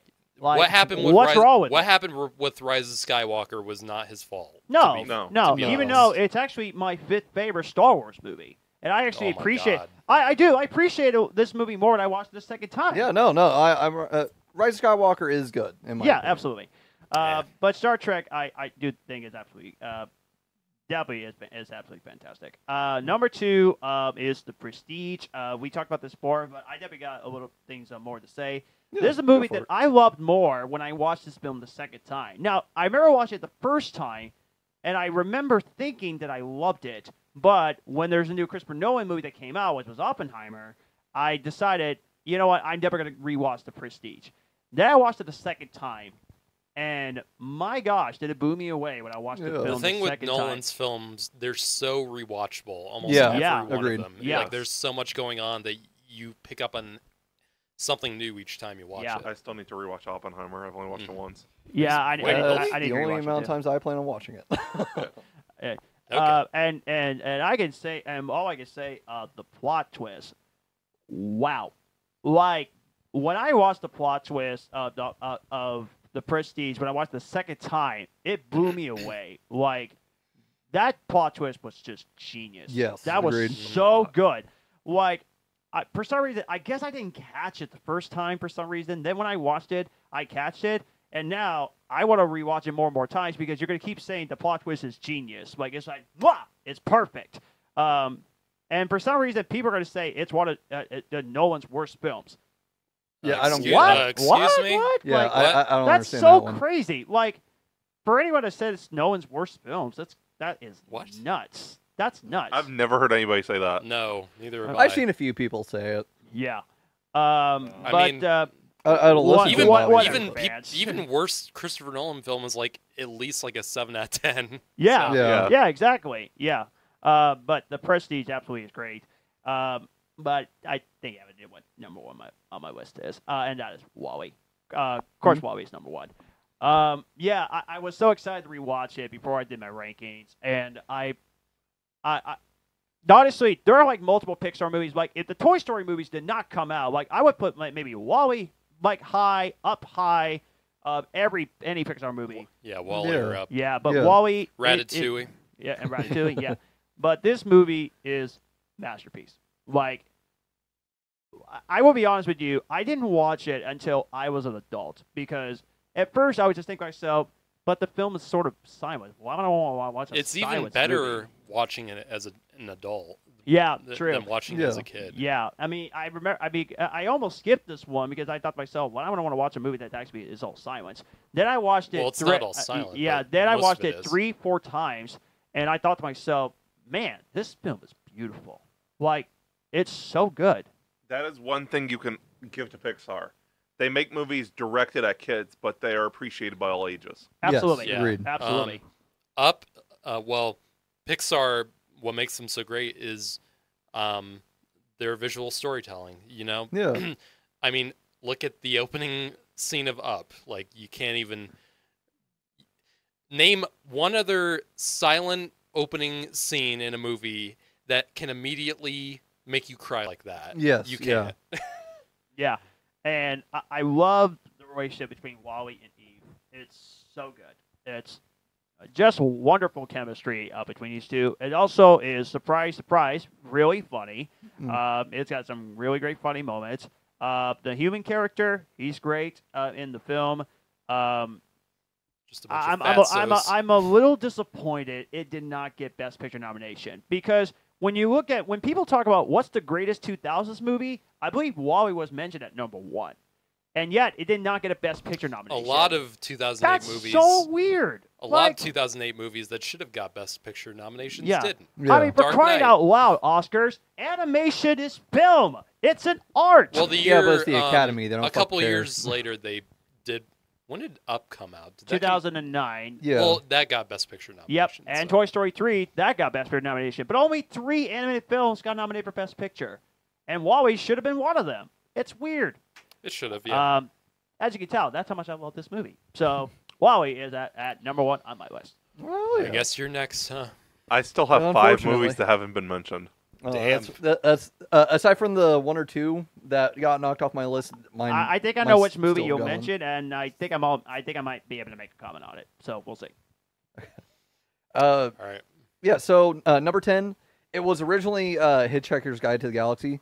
I think that's a really fun movie. I like it. I've watched it multiple times throughout the years. It's just a really fun movie. Oh, I changed it shit. to The Day After Tomorrow, but Oh shit! Oh What? guys, I forgot. I wanted to put. Now that I'm thinking about it, there's one movie I'm gonna say is an honorable mention here: Idiocracy. yeah. When you yeah. bring up this movie, it honestly does make sense because Yeah. Idiocracy is one of the funniest movies and funniest sci-fi films of this decade, easily. It's, Have you guys seen Idiocracy? No. I haven't, but I actually It's was going to watch brilliant. it last night. It's It's so free on brilliant. YouTube. Yeah. It's awesome. It's Luke Wilson, It's right? yeah, Yeah. it's by the guy who did. It's by Mike Hill, who did Office Space and Oh, okay. Beavis and Butthead. Fuck It's yeah. it's I'm all class. for it. It That's made why Bill I it, did not know it's that. one. It made no money at the box office when it came out, and Yeah. instantly became like a cult hit when it hit video. Yeah. It's absolutely watch it. It's becoming true. The more and more we live in today's society. Okay, So, I'm going to have to check it out then. Yeah. That sounds really interesting. I need to figure that out. yeah. Honorable mention for Idiocracy that I so badly wanted to put on here, but it didn't end up. We already talked about Day After Tomorrow. Since Hitchhikers isn't my number 10 anymore, I'll move to number 9. Number 9, Titan AE. Yeah. really fucking good in my opinion. This is I one of loved Don it. Bluth's last films. Yeah, I it think. was. Yeah. Yeah, It was underappreciated back then. Yes, it's still underappreciated. I see like nobody fucking talk about it. I see like one post maybe once a year, maybe. I recently That's got the DVD. I have not watched it yet. It's so fucking good. And It's not bad. I like the animation, Bluth, obviously, because of Bluth. When it comes to Don Bluth, this is not one of his better films, in my opinion. No. No. It's not like Land Before Time or American Tail level or Secret NIMH. But I mean, it was a weird period because it seemed like he was trying to become more and more like Disney. Yeah. With a few more adult themes, like with Anastasia, which I think is better than this film. But yeah, just personal thoughts. Yeah, no, that's completely valid. I totally see where you're coming at with that. Mm-hmm. I just this movie it is one where like I grew up with it. Like this was honestly one of the I had this on VHS. If I wore a tape out on VHS, it was this. It's an interesting blend of CG and hand drawn. Yeah, too. it is. What are those blue creatures called? Like the aliens? I forget what they're. I'm called. spacing on it. Yeah, I haven't watched. I like how they're designed. Yes. The The designs in this, in my opinion, are super great for any animated sci-fi. Also, a weirdly outstanding cast too. Yeah, Matt Damon and Drew Barrymore. Yeah. Like, holy shit. I wore out the witch's ghost, Scooby Doo, when I was little. Yeah. That was. I think I wore out Reluctant Werewolf.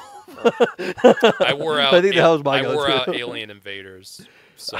They're all so fucking good. Hex Girls. And of course, Zombie Island. Yes.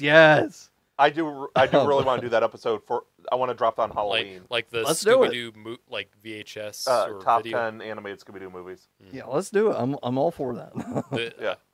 I'm gonna put the Kiss one on there. Yes. I've got like 25 of them on Jesus DVD. Christ. Because they had 8-packs at Walmart for a Yeah, while. They were like I don't $8 think for, I'll have the time to watch a Scooby Doo. Yeah, it'll but take a do minute. the ones you've seen at least, like all your favorites of the ones you've seen. Yeah. You don't have to rewatch all of them. I'm gonna rewatch all of them. I am too. No, What else you got? I'm a hex girl. Tiny, really good, super underappreciated. Yeah. Those noodles. I don't remember the noodles. Well, they were like flying through space, and he was super pissed off because he wanted to eat. It's a full thing. It's like one of those silly moments I can't get out of my head. Number 8 is Gamer with Gerard Butler. Oh man, I forgot about this one. Yeah, it's a lot of people. I feel like it's one of those ones that not a lot of people talk about it, but part of that's because not a whole lot of people like the writing in it, which I get to a certain degree. Is directed by the guys Neville Dean and Taylor who did the Crank movies and would Makes later sense, do Yeah, like would later it fits do- in that realm. Yeah, would later do fucking Ghost Rider Spirit of Vengeance. yeah, I totally see. I didn't know that, but I totally fucking And they see it never comparing the two. after that they never did another movie again. It fits in the spirit. Damn, dude, I'm not adding that. Spirit of Vengeance, I think Spirit of Vengeance is awful. I agree. I agree. It's But you cannot fucking tell me that him powering up all that heavy equipment in that industrial zone that was cool. and converting it isn't fucking cool. You can't tell me. The movie is it's still shit, badass. him pissing flames, dude. Like Man. it's a crazy movie, and I love it for You would that. definitely do that if you could. Yes, I would. One thing I'll say about the guys who directed this, Neville Dean and Taylor, not good storytellers, but they are devoted to like good stunt work and good like action agreed. pieces, even in Ghost Rider 2. I think John they're should watch great the Crank concepts movies. too. I think John should watch the Crank movies. Yes, agreed. Yeah, those are a lot of fun. Yeah. They are a lot of fun. At least the first one, John. You had to watch. At least the I first like one. Crank too. Yeah, I like High Voltage. It's great. I mean the action movie expert. They are so cartoonish, but Yeah. they're great. Don't tell them any movie details. expert. No, God no. And it's not going to be like, oh, it's the best, greatest action They're movie Jason ever, Statham. but I'll They're- probably enjoy it. They're Yeah. cheesy Jason Statham action movies. Yes. They're I think you'll essentially like Jason those. Statham B movies. Yes, Yeah, they are. very much they so. are. They're fun. They're really fun. No, I just Gamer, it's another one of those like futuristic. Like it's weird that we could be getting to that kind of point. Because I feel like it's like The Running Man. Yes, is it it's like, a lot like The Running Man. Is virtual reality a part of this? Yeah, or? it is part of it. Okay. Because the entire like concept of the game, of the movie, is that there's this video game, a lot like Call of Duty, where it is VR, where people can hook up at home and they can basically select lives of these different people in the world. Where these people, like, either they opted for the program or they're institutionalized. So, like, for example, Gerard Butler plays this man who was found guilty of murder, I believe. I think he was found guilty of murdering somebody. He was framed for it. But he got institutionalized, and because he got institutionalized, he was picked up. He was adopted by this video game, where people are able to play this Call of Duty like video game, and the players and the characters are these actual life people. I just like that phrase, adopted by a video game. Yeah, no, it's weird. I like that term. It's the best way to put it, in my opinion. It's very relevant now. Yeah. But... basically, like they're picked up by these video games, and these people at home can live out their wildest fantasies with them. So like it's all like death row inmates and stuff. Yes, yeah. It's not even just death row inmates. People sounds a lot like Running Man. Yeah. Yes, it is. That's the best comparison in my opinion. Well, I would like to see a remake of that. Truly. Yeah, I believe it's coming next year. Actually. Really? Yeah. Holy shit! Isn't Glenn Powell starring in it? Is he? I think he is. I think I heard something like my that. god, Hold dude! on, Look that shit up. Hold on. Who's going to direct it? I don't know. Yeah, look that shit up too. I'm hoping it's a good director. Yeah. Anything besides that, I'm like, because The Running Man, the '80s one, I don't consider a classic in any way. I mean, even with Arnold being fun in it, a remake could very much help it out. Yeah, agreed. Does it have a director? Yes, it does. I'm looking. Glenn Powell's confirmed. Yep. Sick. Freaking Edgar Wright. What? Oh, I forgot. Edgar Wright. Oh, okay. Yeah. Okay. You know what? I need to watch my I need God. to watch the original, and now I'm kind of excited. When it. you get Edgar Wright, you're not playing he's one around. of the greats, Dude, he's my favorite fucking filmmaker. Nice. Yeah, he's one of mine too. He's It's amazing. in pre-production right now. Oh, dude, I'm so happy. I swear to God, if Edgar Wright pulls an Ant-Man on this, I'm gonna be so pissed.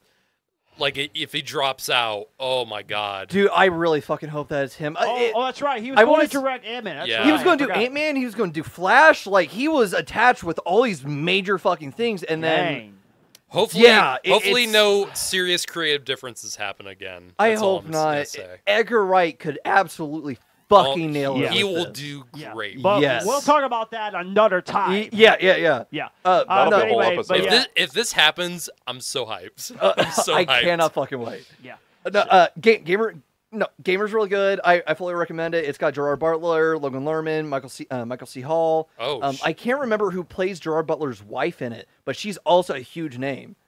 It's a really fucking good movie. Yeah, I love it. It's just amazing. Even when it's got Terry Crews in it too.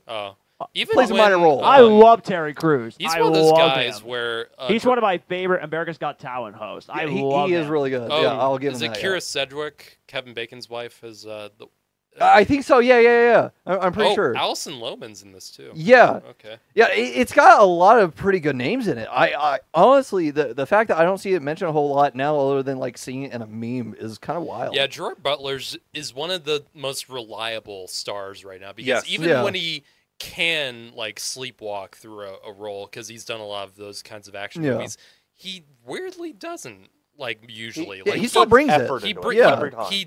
He does oddly put a lot of effort into it, even when he doesn't have to. Yes. Yeah, agreed. Even if the rest of the movie sucks, he's still the standout. Yeah. And I think that's why we're getting a Den of Thieves 2, which the trailer just came out for that. So. Den of Thieves 2 Pantera. I haven't seen any trailer if you name it after a badass band, I'm gonna see it. They're gonna walk. Oh yeah, he directed Shaun of the Dead, Hot Fuzz, got the World. Man, there's lots of movies I definitely need to check out Yeah, for sure. you need to check out his entire filmography. Last Night in It's Soho really was fucking good. very underappreciated. Yes, agreed. That's now available on Freevee to watch with ads, so I'm gonna watch it. Yeah, I know you said It's very different. Don't expect a straightforward horror film with Last Night in Soho, but Last Night in Soho is actually what got me to stop. Garrett, I don't know if you were watching or listening to our stuff from last year, no. but I was giving like every single new movie I was watching a 10 up until I watched Last Night in Soho for the first time last year. After I watched Last Night in Soho for the first time last year, I looked back at my scores. I was like, "Fuck that!" I was like, "These do not deserve fucking 10s." Because Last Night in Soho, it's like the perfect blend for like what Edgar Wright does so well, and just like my general takeaway on first watches of a movie for me. It delivered and it blended that kind of area for me so fucking well. It was my first like, this absolutely deserves the 10 based on his technical qualifications along with my personal enjoyment. A lot of people, it fucking deserves when they saw it, judged it strictly as a straightforward horror film. Yeah, and it's not. It's not at all. It's very much It's very much if Edgar Wright tried to tell a ghost story. Yeah, it's a little more thriller than horror. In my opinion, I think it works very well as like its own unique thing. Yes, agreed. I love it. Last Night in Soho was... which Edgar Wright should always do. And yeah. He's just an amazing reason. filmmaker. Yeah. What else you got? Yeah, I said let's get back to the list. So that's number 8. What's ever number 7? Number 7 is Jumper, starring Hayden Christensen. Oh my! Wow. Okay. It's solely I on never saw this. I don't know what the fuck people Jumper. are saying about it. I don't think I've ever looked up reviews or anything. It's just like solely my personal enjoyment of this movie and the fact that I personally think that it's very underappreciated. It's kind of like a teleporting X-Men movie. It is. It's I feel like it delivers on a lot of things really well. I think that's written really well in my from my memory. Doug Lyman, I think, directed this. I can't remember. I believe so, That yeah. sounds I think right. so. Yeah. But it's one of my favorite displays of teleportation powers This is in directed media. by Doug Lyman. Yeah. It's I like. God, how can I quantify it? I'm not good at putting things into words well. That's honestly one of my biggest flaws. I can't word today. Yeah, I can't. I love this. Like, my brain is like firing on full pistons right now just thinking about Jumper. Wait, is Kristen Stewart in this? I believe so, yeah. Yeah, I can't remember what her older version is, but like Hayden Christensen's younger version is Max Thiriot. Thiriot? I can't remember, but he was in The Pacifier. He was in Pacifier. Yeah, the first call. Yeah. He was in the Pacifier. He was in Bates Motel. He played the older brother. Okay. He's in Fire Country right now, I believe. If I can't remember the title of the show, I think that's right, but it's a Paramount show. Yeah. It's got Samuel Jackson in it too. I'm pretty sure. I haven't seen it yet, very recently, so I can't remember 100%. But I'm pretty sure like Samuel Jackson plays a hunter who hunts down porters, and it's also got Jamie Griffin in it. Who Jamie Griffin was in? He was in Man on the Ledge with Sam Worthington. He played the accomplice brother. I didn't see. Or not the accomplice brother. Sam Worthington was the accomplice, but he was in that. He was in shit. I can't remember. Regardless, Jumper's just a really good movie. I think that it's a great kind of action thriller. It goes about powers in the same kind of way that Push does. Yeah. Does that make Honestly, sense? Yeah. Okay. The Push and Jumper seem like they can go hand in hand. Yeah, that's what it is. It's another kind of one of those movies, and I didn't want to put on movies with superpowers. We kind of established that the first episode. Well, not ones that like are solely like strictly based on yeah IP. I felt like Push was because if it wasn't going to be Jumper on my list, it was going to be Push. I love both movies a lot. Yeah, since we weren't doing IP, that's why Man Thing wasn't on my list. Yeah. I just feel they do superpowers in the same kind of way where it's a little more outlawed, a little more taboo. Sorry, I'm trying to like keep my brain on track for this fucking movie. There's a lot of thoughts for Jumper. I've never been able to talk about Jumper before in my life. I haven't heard anyone say anything about Jumper. Yeah, in like no, 15 exactly. years. Like, I feel like there's like fans few and far, I've in not watched between. in years. I feel like a lot of the people that talk about Jumper today are either people that are Hayden Christensen fans or people that are Star Wars fans, and even then, it's because they like Hayden Christensen. I feel like that's what it is. To me, it kind of has the feeling of like a young adult YA type of movie. Yeah, a little bit. Yeah, I yeah. get from it. I could see that. And I'm not big on those types of movies anyway. So I'll say it has a good ending. It leaves it a bit more open-ended, which I appreciate. But the climax of it, I really appreciate. I like the callbacks. I like how like the entire thing is like this guy thought that he had his entire fucking life figured out, and then he's just blindsided by this girl that he had the hots for that triggered his powers. Like it's.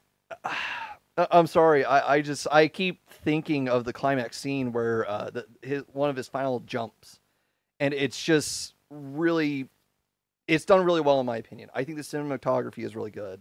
I think the writing is pretty fucking solid here. I think that is directed well. It's a really good movie in my opinion. Doug Liman usually does a great job. Yeah. And this was no exception. I love Jumper. It's a great fucking movie. Everybody needs to fucking see Jumper. Everybody needs to be talking about Jumper. But number 6. I'm gonna be fucking honest, Garrett. I thought this was gonna be the one to be on your fucking list. Artificial intelligence. I'm not that big a fan of it. Really? I don't know. This is one of those Spielberg films where I feel like it just didn't gel well for me. I almost felt like watching it, but yeah, I would have expected that to be on your list too because it's Steven Spielberg. Yeah, I know, but there were other sci-fi movies that I wanted to rewatch. And yeah, no, I get why it's not. I wasn't expecting it. It's tonally, it's a little. It's a very divisive Spielberg movie. It's very all over the place for me tonally. I feel like even though God damn it, the kid, Sixth Sense kid. Haley Joel Osment. He's always good. Yeah. I just think, because this was very much, if you haven't heard, this was gonna be a movie where Spielberg and Kubrick were gonna kind of like make it together, but Kubrick died before the movie came out, so Spielberg kind of wanted to implement a lot of Kubrick's ideas together with his own, and that's how we got AI. But I just don't think it really flows well for me, and I feel like all the Pinocchio stuff with like the Blue Fairy, nah. Yeah, that's just not up your alley. It's one of those Spielberg films where I think the sappiness kind of where the sappiness takes away from the story rather than enhance it. And that's the feeling I get from it. It's very sappy.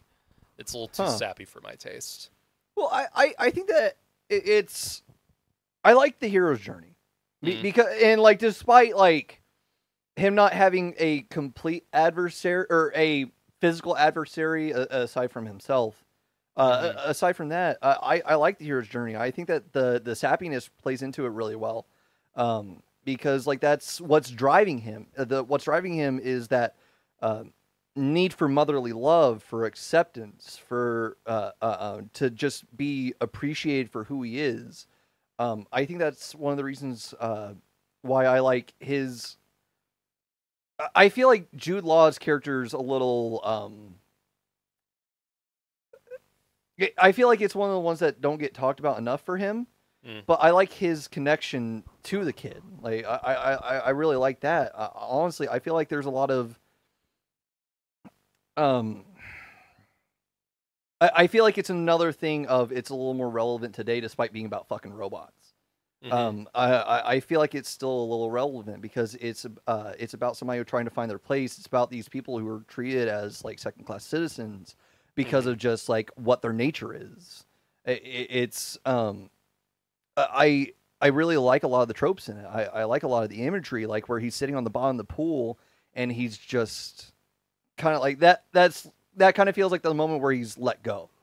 like where he's like, this is just not it. Granted, that's like right before they throw him out, but it's just kind of the you can't not feel sad for the kid. No, you can't absolutely. You can't not empathize with him. Like it's kind of one of those, like, everybody wants to feel accepted, everybody, and like not only does everybody relate to that message, but the fact that that it relates to everything now is really cool. I like it. I thought it was done really well. I like the Pinocchio connections, but I get why you don't like it. That's just for not me. Actually, your alley. showing the blue, actually showing like a legit blue fairy in it. Well, it was the mental image. True. Yeah. So it was just like what the little boy android thought that she'd always be like. Yeah. It was kind of like a last memory. Yeah. I was surprised that AI was on your list. That was legit one of the only ones I expected. I don't think it's a bad movie at all. I think it's a perfectly fine movie. I just don't think it's one of Spielberg's best. Okay, I get you. Yeah. Yeah. Number 5 is Meet the Robinsons. 4 of the movies on my list are animated. I should say that right now. I think the movie is perfectly fine until the ending, which I think it makes it better. I really like how it ends. Yes. Yeah, I'm with you there. Meet the Robinsons almost made my list, and I almost felt like rewatching it. Yeah. But that shows you how there actually are some really good sci-fi movies that came out in that decade. Yeah. This is also one of the ones that people don't really talk about in relation to Disney. Yeah, true. Yeah, it's very undervalued. Very underappreciated. It's great. I love it. Our lists are crazy. I've still got 5 that haven't been mentioned. It's crazy. What? Yeah. What the fuck? Well, I honestly did expect that for this episode. I didn't expect us to cross over a whole lot. Yeah. Next week, I figured if Garrett would have been here, we would have had like 7 of the same probably. Oh Yeah. What I love most about this movie is the family is great. About keep going and keep doing it. Keep moving forward. And keep moving forward. Mm-hmm. It's a great message. I think for me, I still think the animation looks great. I love the villain. The villain is great. The dinosaur is hilarious when he was like, and you're seeing subtitles at the bottom. It's really great. And there's some really good sci-fi elements. And it's also about family elements, and I love that. Yes. Mm-hmm. Yeah. You really like the family. In Absolutely. This. Yeah. It ties into that kind of element of like everybody wants to be accepted, everybody wants to find their place, like everybody wants that kind of love, and it's super nice. Honestly, I like the since I just said that about AI, I'll focus on something else about it. I like the I like how they did the future of it. Yes. Because it's normally when you see like future, you see these like tall gleaming cities, but there are still all these it's not weird enough, in my opinion. Like, we got that fucking advanced, but we stopped making weird shit. You know? Mm-hmm. Like, no. Like I could get that for reality. I get, again, why they made the fucking movies for it. But there aren't enough fucking movies that do that weird shit. And this gave me that. Like you can't injure yourself from falling out of a fucking window.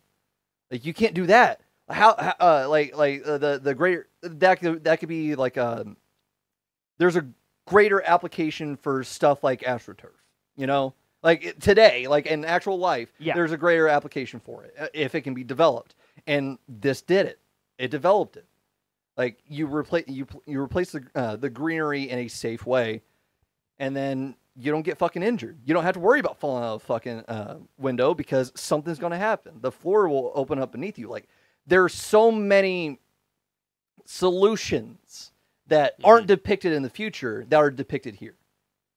Like, it's just, it's kind of that fantastical element, and I like when sci-fi adopts it. I like when sci-fi gets weird. I like when we have these kooky things. Because a lot of science, like futuristic cities and lands, just a lot of them look the same. Yes, There's it's a little variation. boring. It's like glossy white, if not mirror finish. If it's not Blade Runner, it's like Tomorrowland or something. Yeah. It's one of the two. You don't ever have anything that's like fun. It's either grounded or it's gritty. I don't know. It's kind of fucking weird. Yeah. If it's not like a depressing, dark, foggy, and rainy disgusting neon city. It's like this bright, beautiful, like Utopian. colorful utopia, like Tomorrowland or something. Yeah. I actually don't mind Tomorrowland. It definitely is not on my list. No, it's not on mine either. Actually, I don't mind it. It's just not. Yeah. I'm not going to tell a story, but I'm still actually really fucking pissed off about the Tomorrowland movie for completely different reasons that don't matter in the movie. Okay. I'm sure it'll be discussed at a later date. I was very excited to see Tomorrowland because I love Brad Bird. I ended up being very disappointed. So I feel like there was a lot of good things behind it. I feel like there was a lot of good cast in it. Oh yeah. Oh god, yeah. But that's a different thing to talk about. Yeah, absolutely. What do you got? Meet the Robinsons, really good. Number 4, iRobot. Alex Proyas. I think I briefly talked about this when I brought up Dark City, because I love Dark City was on my '90s list, and I love The Crow. Yeah, this was the beginning of where Alex Proyas, I think, was declining a little bit as a director. I don't think this is a bad movie. No. I think it's entertaining enough, and I think Will Smith is really good. Yeah. For me personally, I think the story is just not that engaging for me, and like I It feel should like be engaging. This is the fucking place where we're going right now. Like with the advancement of AI, like they're wanting to put those fucking robots in our homes in the next 5 years. Like I did not they have an murder him. There's an active like fucking prototype for it. I don't know how I feel about that. I love robots, but I feel like it's a thing. and I feel like the CG in this movie is very distracting for me personally. Really? I think that holds up really well. The I'm with you there. I've been wanting to watch it. I still think the visual looks great. Even for like 2004, I feel like the CG is just it's just not my thing. Do you think that it's like Uncanny Valley or a little bit? Okay. Like it doesn't. It could have been done differently in a way that's not as distracting as it is in the film for me. Okay, Now, Alex Proyas is. I don't think in terms of CG, because Alex Proyas later directed Gods of Egypt, which has some of the worst CG in history. I mean, good God, but it's not as bad as that, but it's up there for me. Okay. No, have any of you guys seen Gods of Egypt? By the way, I've seen it. No, I've only seen it once, but I've seen it. And I'm not playing on it, honestly. The only reason why I feel the need to rewatch is because of Chadwick Boseman. That's the only reason. Wait, he was in that movie? Yeah, he's in it. Yeah, I think he plays it was Raw? not a good use of his talent. It's not Raw. Oh, boy. I forget who he plays, but yeah, he's in it. The movie's awful. Man. Okay. I like iRobot. I really do.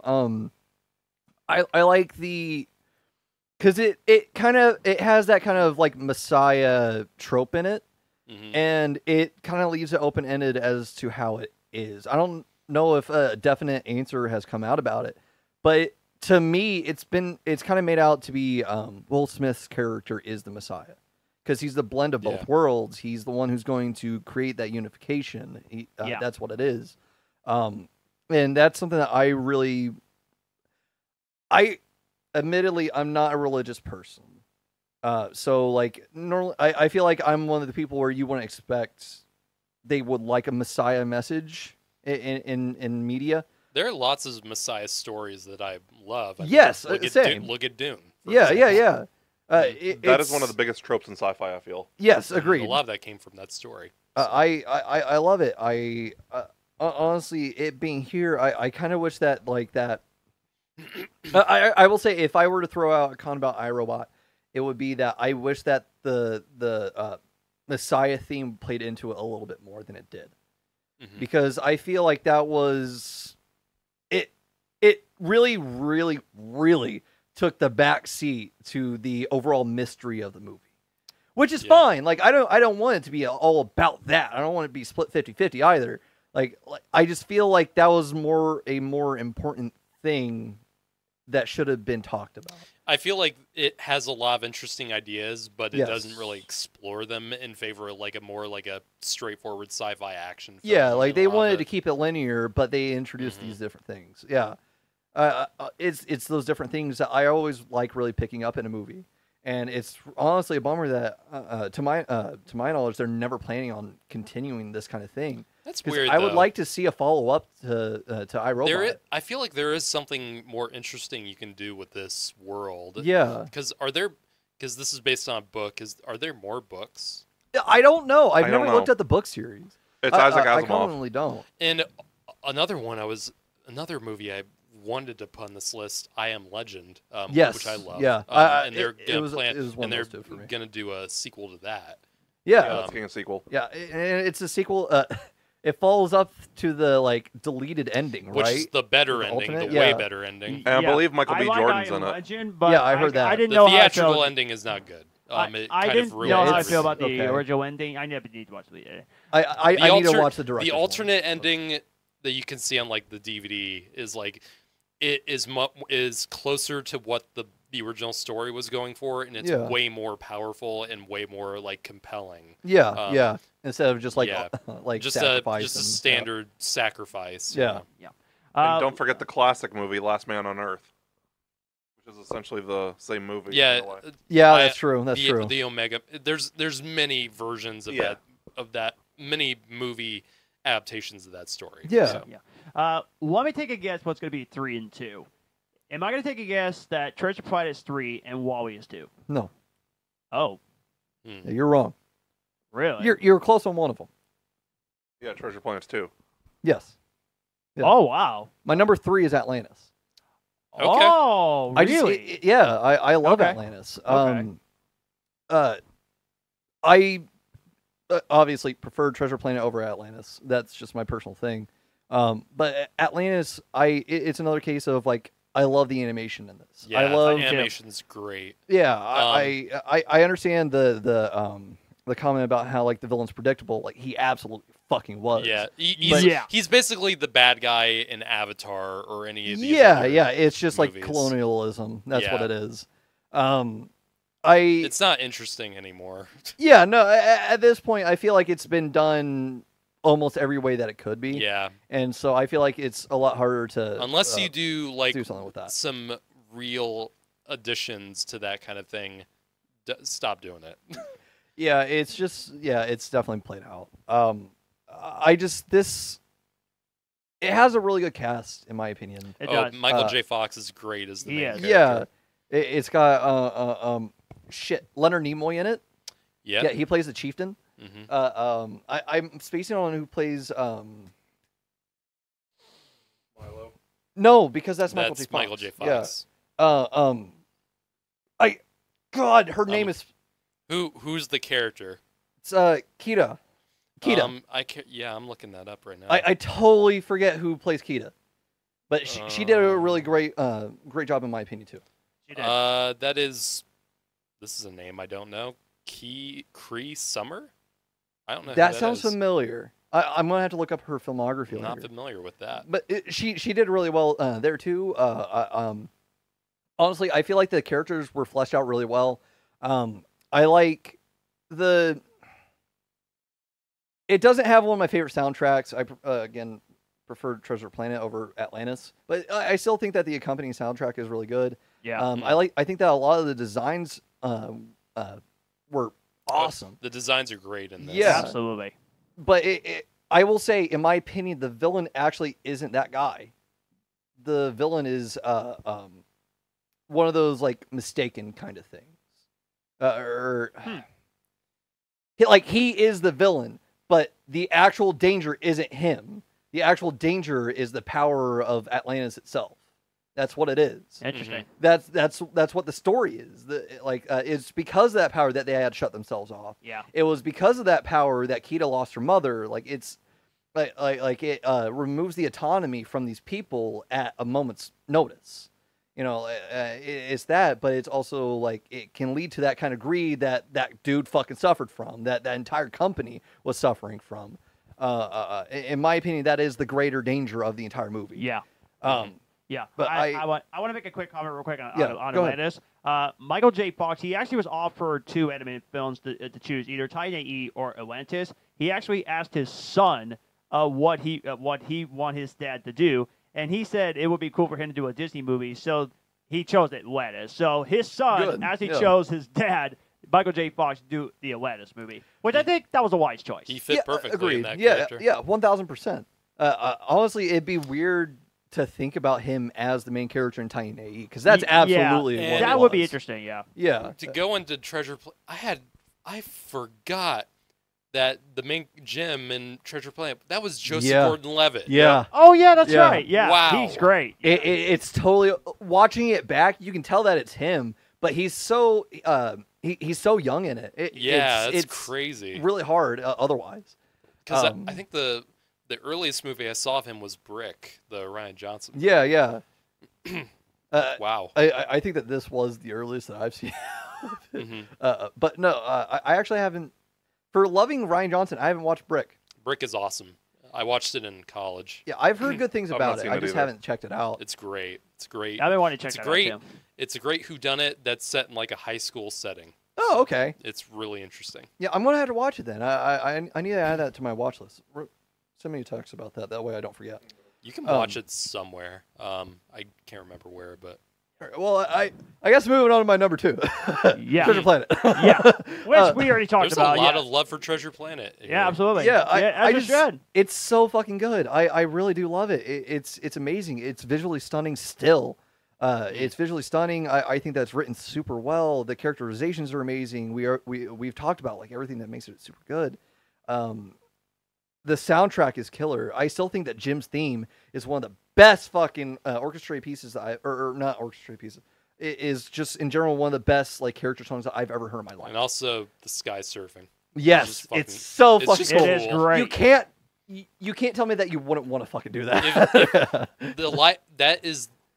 If they do a live action version of this movie, that would look amazing. If they do it right, it can look. Yeah. If they do Yeah. it wrong, it'll look terrible. But Yes. if they do it right, Absolutely. it'll look awesome. Well, I mean, I just love the If you got aesthetic. here's someone who, speaking of direct, if we were talking about directors who could do Treasure Planet, the guy who did Top Gun Maverick. Imagine what he did with Top Gun, Joseph Kosinski. Yeah. If he did what he did with Top Gun Maverick on something like that, oh, that would be so cool. Yeah, it'd be absolutely kick ass, dude. Yeah, Joseph Kosinski for a Treasure Planet remake. Yeah, that's our official campaign. Yeah, exactly. It doesn't. Yeah, It doesn't have to be Spielberg. There's a few people who I think. Yeah, no, Right. yeah. I think that a lot of people would fit the bill really well. Mhm. No, I'll say the thing about solar surfing that I really appreciate, just in general as a thing across sci-fi, is the aesthetic of like solar sails. Like I know that this doesn't have a whole lot to do with actual movies, despite like commonly being seen in movies. Right. But like I love solar shielding when they have that hexagonal print. It's just one of those like sci-fi designs that you never really think about, you know? Mm-hmm. Like you can you think sci-fi design and people go for like hover cars. They go for that. They go for just a lot of mobility. They go for tech, like basically the equivalent of like the iPhone 50, shit like that. Like they go for like completely hands-free, screen-free calling technology. Body mods. Yeah, they go for that kind of shit. You don't see anybody really talk about solar sails. You don't see them talk about that because that's such a major thing, and it's one of those things that I'm pretty sure we have. We still don't talk about it. It's just so aesthetically pleasing to me. I love the look of it. So like the digital solar sail in this was it's just beautiful, beautifully animated. I'm hard pressed to find things to not like in this movie. Honestly, I don't really think I can.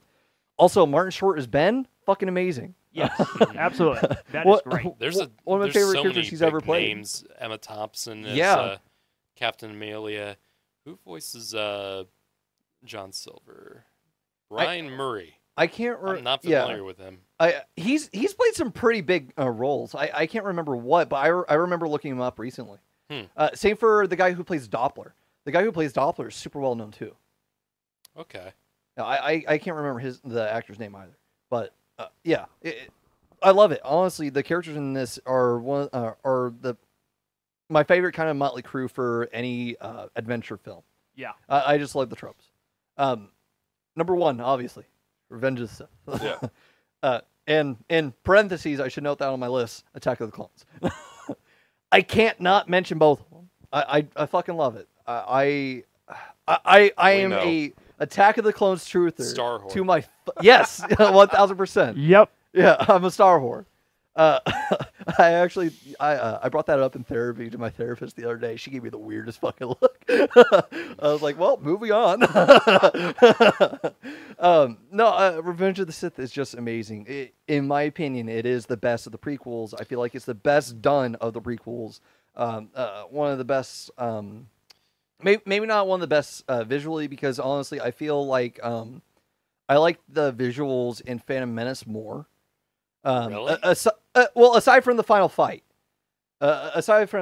Because for me, the final fight and the duel of Mustafar in Revenge of the Sith clears every other fight in the franchise. And the opening battle and yes, yeah, that's above widely Coruscant. praised. Yeah. I feel like this clears like everything. I like the planet design more in Phantom Menace. I feel like in Revenge of the Sith, all that we really see is Utapau. We see Coruscant, You like and how we Naboo see looks. Mustafar. Huh? You like Naboo in the first one. Well, yeah, we still see Naboo here. Right. But they explore it more. And yes, it's a lot more colorful. It's a lot more visually pleasing. Visually, what ruins Phantom Menace for me, for the most part, is Jar Jar. Yeah, well, it's one of those, like, he was pioneering in CG. That's the reason why I don't consider that as a con. I just wish it wasn't that character.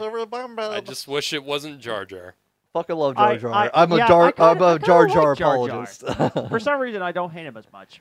He's goofy. I Yeah. feel like that was one of the He's reasons why people annoying did to not me, at fucking like least. him when the movie came out. A lot of people hated Jar Jar because of the comedy. It's not that he the brought. goddamn actor's fault. It's the goddamn people who behind him. Yeah, Well, but people here- are fucking stupid. They're gonna blame the immediate fucking person. Here's what's funny. It was either college kids react Love or him at adults best. or adults react. It was on the Fine Bros channel. Jar Jar Binks was on that video, and only one person out of 10 or 11 people that was playing this game of trying to get mad challenge, she was the only person that got mad at Jar Jar. The rest was fine with it, and I found that so hilarious they probably that grew only up one with it. person Yeah. hated it, and the other 10 or 11 were like, I kind of like Jar Jar. He's cute, and I was like, yeah, he kind of is. Well, like I can get people To each saying that he's their own, I annoying and guess. shit. Like I just, in my opinion, Star Wars has always had comedy. It's just I feel like Not that to was the a little level too of much. Jar Jar, No, I though. know, but it's a little too much in Phantom Menace. Thankfully, they dialed it back to the next two movies, but he wasn't. I consider that more just character progression, not so much like You know what? Jar Jar They deserved The best thing about Jar Jar criticism. Jar The Jar best Binks deserve a thing- Saturday morning cartoon. the best I thing want to about see that. I would have watched it. the best thing about Revenge of the Sith is that they give Jar Jar no lines. They do. They I mean- do. Well, very little lines. Yeah, no, his importance is definitely diminished in it. Yeah. Thank God. I will say a con for Revenge of the Sith for me is how they wrote Padme in it. A lot of people complained about Anakin, Padme, and that's the you're reason why she breaking got my to where she was. Well, As- it's as not good like- as good as Natalie Portman as an actress, those movies did not do her any favors. They didn't. They didn't. She was best in the first one. The second one, she was overly sexualized, Yeah. and in this one, she was just reduced to a housewife. yeah, That's all that's she all fucking she was. has. She's like Iris from the Flash TV show. Yeah, she was completely downgraded like every single fucking time, and I was not a fan of it. Yeah. I really wish that we would get the Lucas cut of it, because It was want like 4 hours. I don't care about the 4-hour runtime, but I just want her story to be incorporated more, because Genevieve O'Reilly was in it, and she was in one of those. She plays Mon Mothma. Yeah. She was in Revenge of the Sith. She was in the prequels, but she was also in those scenes. Like she was like the beginning of the rebellion was in those fucking scenes, and they just completely scrapped them. It gave Padme more shit to do too. Like they cut out a lot of her shit. It's one of my only fucking cons for the fucking movie that I want to vocalize. We'll either get it, if we do get it, we'll either be next year for the 20th, or I would for hope. the 25th on 2030. I'll say I'd be this happy last with thing. George Lucas is a brilliant man, and what he's done for storytelling cannot be undersold. I just don't think he works well with actors, is I think my big thing. Even the best actors in the world in some of these movies, I feel like, even Ewan McGregor has a few really awkward line deliveries in this one. Like, I've seen the footage killing younglings. Even he was laughing at that. Yeah. Okay. I also don't think that's a good line at all. So the Darth Vader no bothered me, but the younglings part bothered you. So we got a little bit. No, of it bothers different me takes too. There. Yeah, he covered it up the best they could. He's trying not to laugh. It's one of those like, It's that's it's where a Viggo weird Mortensen line- stubbed it's a his weird toe line, kind of thing. too. Like that's the Star Wars equivalent. Yeah. Bless his heart. Yeah, Bless even in A New Hope, like there's still a lot of like weird line deliveries in that. And George Lucas is great at many things. I think working with actors is not his strong suit, and I think the prequels prove that for a lot of us. In my opinion, it's his characterizations that fall flat, especially his characterizations of female characters. That too, but like a lot of the acting performances in most of the prequels are just not there. I disagree. Because Hayden Christensen fucking kills it for what the role is. Yeah. It requires somebody who has been, who was fully in touch with his emotions and then told to completely fucking cut him off. Yeah. Couldn't show him, was constantly told to push him down. He went to the fucking council for shit, and they were like, yeah, I know that you're saying that you're feeling these things, but you fucking can't. Like, it's totally expected of a character like that. I think that Hayden Christensen kills it in his performance. It ties back into my defense of Attack of the Clones, which I've mentioned it before, but the people commonly criticize the I hate Sand line. How the fuck else is he supposed to fucking flirt? How? He's been told for the past 10 fucking years, you can't get no bitches. Well, like he's been fucking told, hey, don't fucking flirt with people. Hey, don't catch feelings. Hey, don't fucking do this. Hey, don't think that. Like, how the fuck is he supposed to fucking say this shit? He's trying to flirt. That's the reason why it's so fucking bad. There's a way to write that in a that's what he's doing as a fucking 12-year-old boy. That's where he's at that I'm point. saying this as an aspiring screenwriter. There's a way to do that in other ways. You're wrong here. I'm just telling you. You're wrong here. Because that No, was I'm perfectly not. fucking. I'm Yes, not you wrong are. You are. It's your opinion still. Yeah, so. no, I know. Okay. But you're fucking wrong we here. gotta get this quick, and it's been over 2 hours, and we haven't even got the Matthew yet. Yeah, we just Revenge of the skip Sith. No, like go ahead. Like I'll Why? fucking wrap it up there. I thought- But I don't you fully have, defend like, the fucking dialogue. It fully fits everything in the fucking stories that was set up, and the way that the characters portray themselves and deliver their lines makes sense. In my opinion, the person to gripe about is Ewan McGregor, and we've already mentioned that. Mm-hmm. Like, Ewan McGregor is the one who didn't sell a few lines across the trilogy that he was in. And he gets out of the prequels the best. Yes, he most of did. them. And yeah, Ian McDiarmid though is the clear standout in the Oh, prequels. 1,000 fucking Absolutely. percent. Yeah. Yeah. We apologize. It's been over 2 hours long. Yeah. Go ahead, Matthew. We I'm had to sorry. bring up Star Wars. Yeah. No. Of course, I was going to go off about it. Yeah, there's still 5 movies on my list that we're never talking about. Damn. This one, it's a sci-fi movie. It's definitely not the best movie, but it's really enjoyable. It gives a pulpy, almost steampunk aesthetic in a way. Mm-hmm. Retro futuristic. Sky Captain in the World of Tomorrow. Okay. Yeah. That's a very interesting one. It's a good pick, in my opinion. It's very pulpy. A lot of this very interesting use of CG. Very kind of It's didn't very it come unique out, visuals. Didn't it come out at the same time at like Sin City? 2004. Yeah, close Sin to. City was 6. Yeah, I feel like very similar, like style wise, like a lot Very of pulpy, serial. green screen work, and Yeah. it's supposed to look. It's not supposed to look realistic in any way. Right. I think it's all right. Yeah. Not for me, not a classic. Yeah, but it's not a great movie. It's very visually pleasing though. Agreed. Yeah. And I do enjoy the pulpy aspect of it.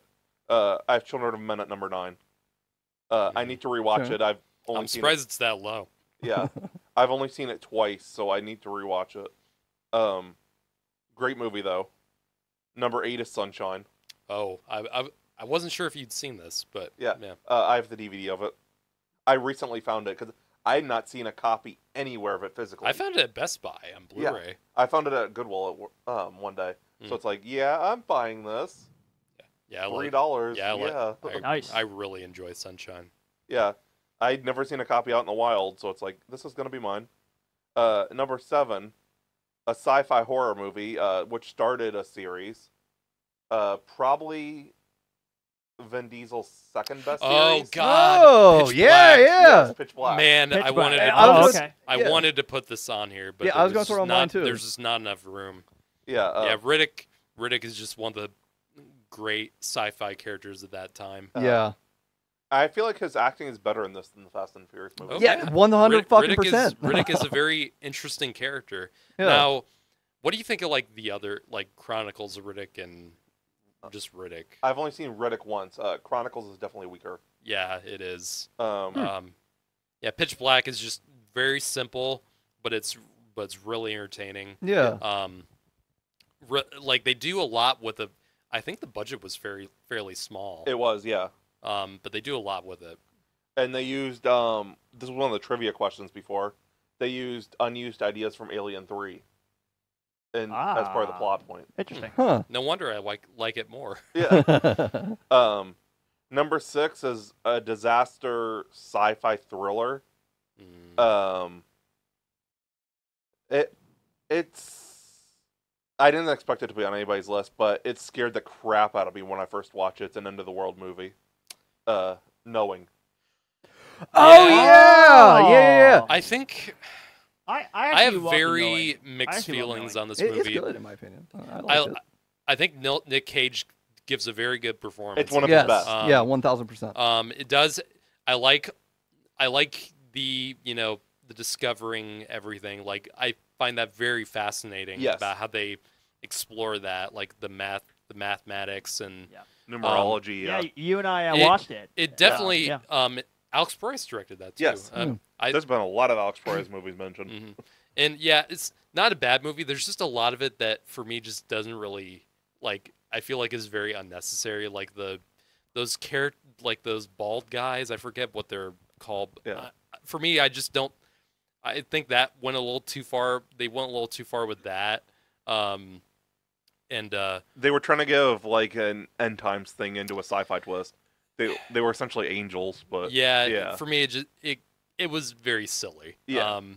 But no, I think it's not a bad movie. I think there's just some of it that can be done differently and better. The numbers they also, creep me out. I was like, whoa, what? yeah, it creeped me out because I'd seen it for the first time like honestly, 6 months before it happened. This is a better like what 2012 was trying to do. I think Knowing did it better. Yes. Yeah. Like, it did. because there was all that. I remember all that fear going on with the Mayan calendar. Yeah. I feel 2012 like, didn't scare me. Knowing did. Yeah. Because I watched Knowing like 6 months before that And happened. 2012 just did it purely was just the dumb schlocky disaster movie. Yeah. No, Ben Mendelsohn was in this. Yes. It was like wow. And Rose Byrne. And Rose Byrne. Man, Ben Mendelsohn's come a long way, Yeah. hasn't he? The disaster sequences were amazing in this And film. I really really like the ending. Not the like when the kids are taken, not that part. I appreciate the the end fact of the world part. that the end of the world does happen and they just accept it. Yeah. I really like that, and and I like the sequence is great. I like the montage too. With I can't remember what song they use, but when he's driving back to see his family and Yeah. before it happens, really powerful. I feel like that's how it would happen. Like Yeah, people are just going to resort to every kind of desire they have, violence, whatever, and they're just going to go absolutely crazy if it does happen. Mm-hmm. I might have to rewatch it. I don't remember liking it that much when I first saw it. Yeah. But It's a really well made I movie. surprisingly loved it. Yeah. Number 5, where am I? Cloverfield. There you go. One of my favorite found. It probably is my favorite found footage movie. either that or Chronicle. Yeah, Chronicles really great too. So good. But yeah, I love. What a fall from grace that director. Though. Yeah. Right after that, Josh Trank. But that's Cloverfield and then 10 Cloverfield Lane are both fantastic movies. Yeah, Different movies, but yeah, very different ways. And yeah, both Matt Reeves and J.J. Abrams. Who directed 10. Dan Trachtenberg. Who Yeah. directed Oh yeah. Who 10 did Prey? Yeah, he's going up there too. Yeah. This one I'm surprised not on your list because it's kind of like an indie sci-fi. Moon with Sam Rockwell. It was very close, but I want to rewatch it. Okay. I wasn't really in the right mindset. That's the movie I wanted to comment on. Yeah. I wasn't when I first watched it. I wasn't really in the right mindset. Maybe it was just because it was like I watched it like when it was like late at night and I was kind of tired. It is a slow movie. I do want to watch it again. It's a really good movie. It has pretty much everything I love. Yeah. Yeah, definitely want to rewatch that. Yeah, that's the movie I actually did wanted to comment on. Sam Rockwell's amazing in it. Yeah, I just watched it recently. The cinematography is great. Sam Rockwell is fantastic. I mean, this is one of Sam Rockwell's best performances. Oh yeah. The visual effects, it is amazing. But for some reason, it was a missed mark for me. I'll tell you why. The story, I had so much trouble keeping up with the story. Like, I had so many questions. Like, why was there clones of Sam why was there clones of Sam I feel like that's part of the point of the How movie, this though. daughter got from, like 4 years old to 15 years old when it's only a 3-year project? I was so confused. Apparently, there's a follow-up film called Mute. What? Yeah. Did Duncan Jones direct that? Yeah. Did that have Skarsgård in it? Alexander Skarsgård? Yes. Oh, I watched that. That movie, I hated it. I watched it when it came out. I hated it. Yeah. Was not nearly on the level as Moon. Yeah, believe me, Matthew, I tried to love this movie. I really tried, but I only gave it 3 stars out of 5. One I really thing, tried. I know we're not supposed to compliment this man. Kevin Spacey's voice as the robot is very good. Oh, interesting. And it also has Kayla Soledaro. Oh, yeah. Wow. She was in the movie Crawl. Yeah. I like her. And Wong is in it. Benedict Wait, really? Wong? Yeah. Yeah. He's in both Sunshine and Moon. Yeah. Oh, yeah. Yeah, he's in Sunshine. And this was a low-budget movie. It was only made for $5 million. Yeah. Holy shit. What did you think? Because Duncan Jones directed this. What did you think of Warcraft? I did not watch it. Oh, you didn't watch Warcraft? I enjoyed it. Duncan Jones, I feel like had like the in the same similar way to like Shyamalan, like came out the gate with a really good movie, Moon, and was on like could have been one of the great directors, and then he kind of like fell off. Yeah. After that. Yeah. But what did you think of the thought when I said that I found the story to be a little confusing? I try to keep. I mean, I can't fault you, but like I feel like the mystery element, Is what makes I it. must have missed something. I don't know. This is the last movie on my list that hasn't been mentioned, I believe. But I'm really surprised John didn't have this on his list. Uh-oh. It's a remake of a 50s movie. Oh. What is it? Going through the Messiah tropes. The Day the Earth Stood Still.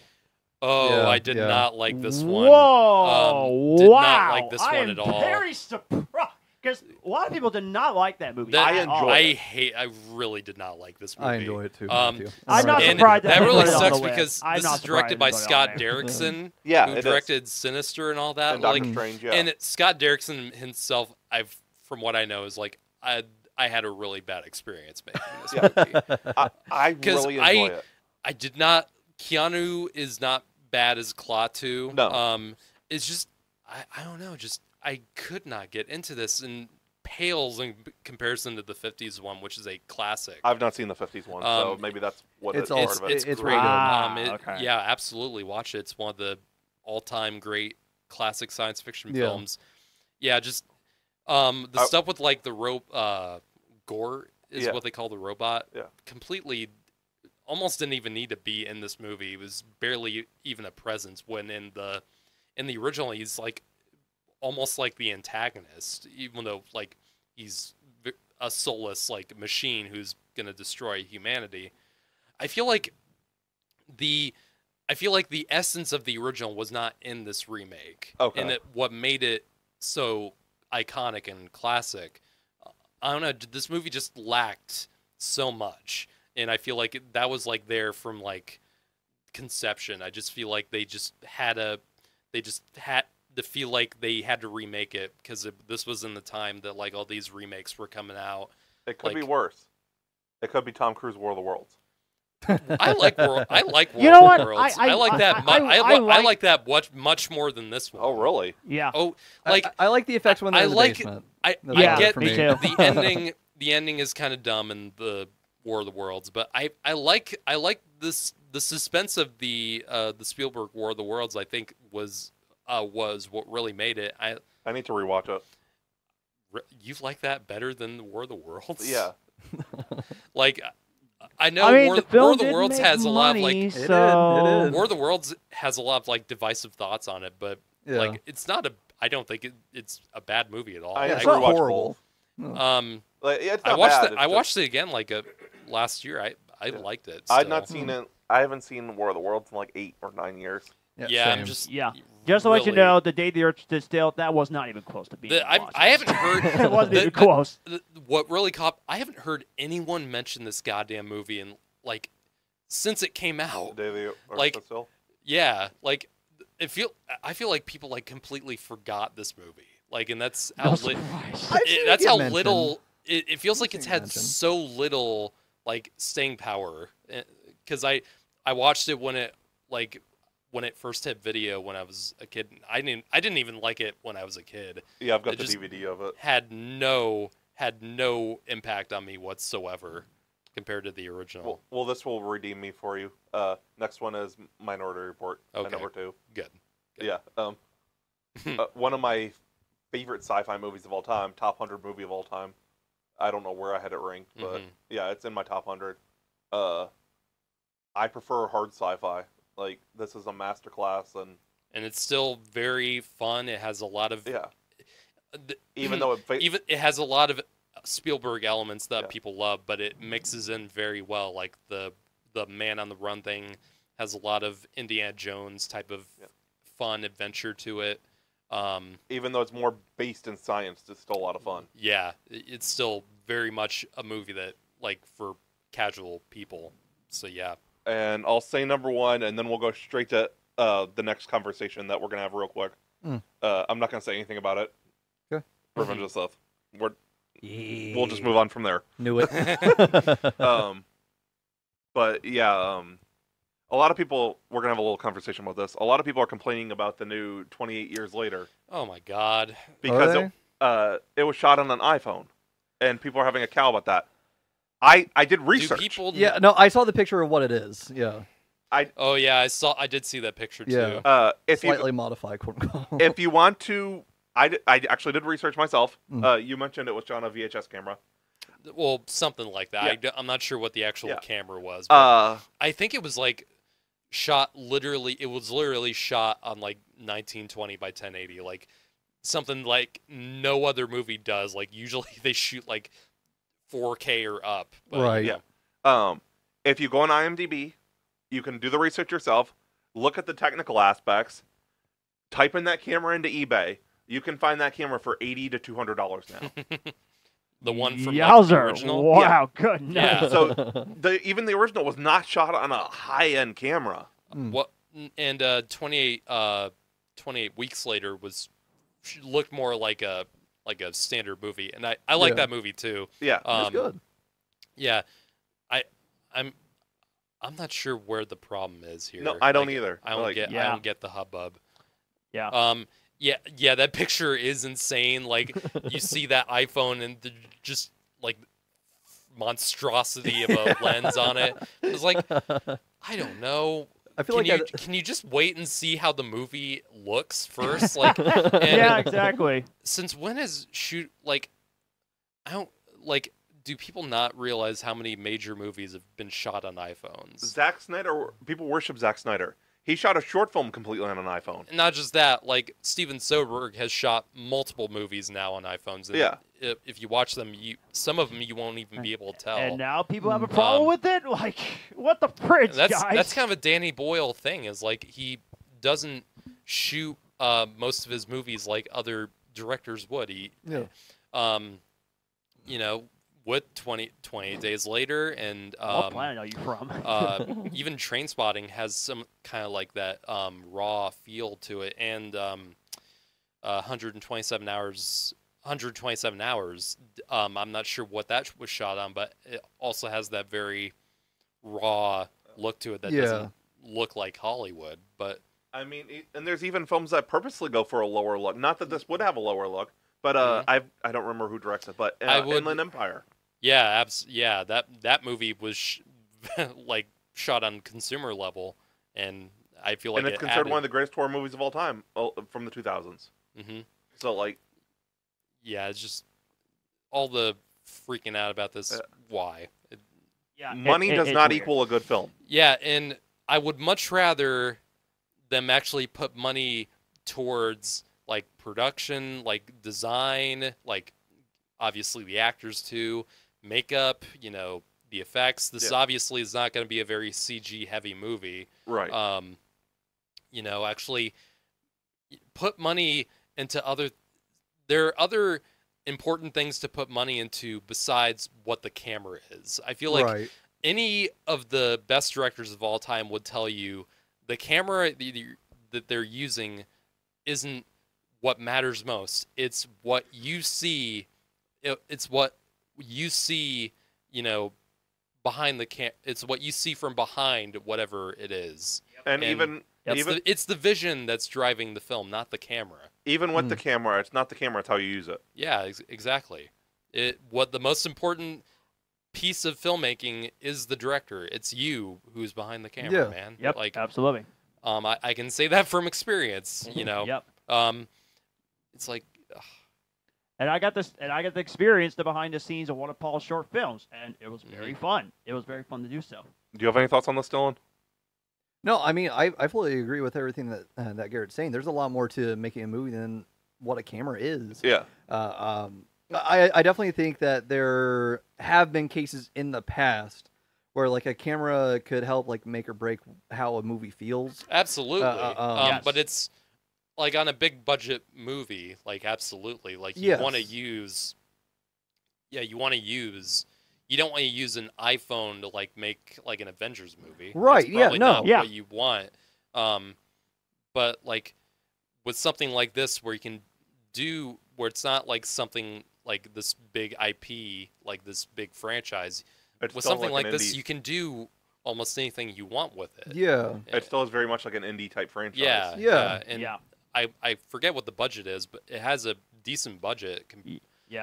But yeah, it's like it's not really that important, especially when you consider the roots of the franchise, the roots of the first movie, which, like I said, it was shot on a very low-level camera. Yeah.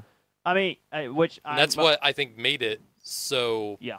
That's what made it so effective. It looked unlike any other movie at the time. Yeah. And let me get to one more thing before we wrap it up. For all you people that complain about movies being shot on iPhones, watch any movie that's done by the Asylum, and then you can go start complaining. Because the Asylum had some dreadful movies. Yeah. It's not saying the budget for 28 years later yet.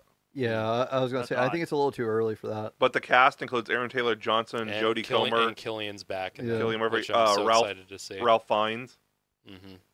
Jack O'Connell, Aaron Kellyman, who was in Falcon and Winter Soldier. Oh, yeah. She was also in Solo. Yeah.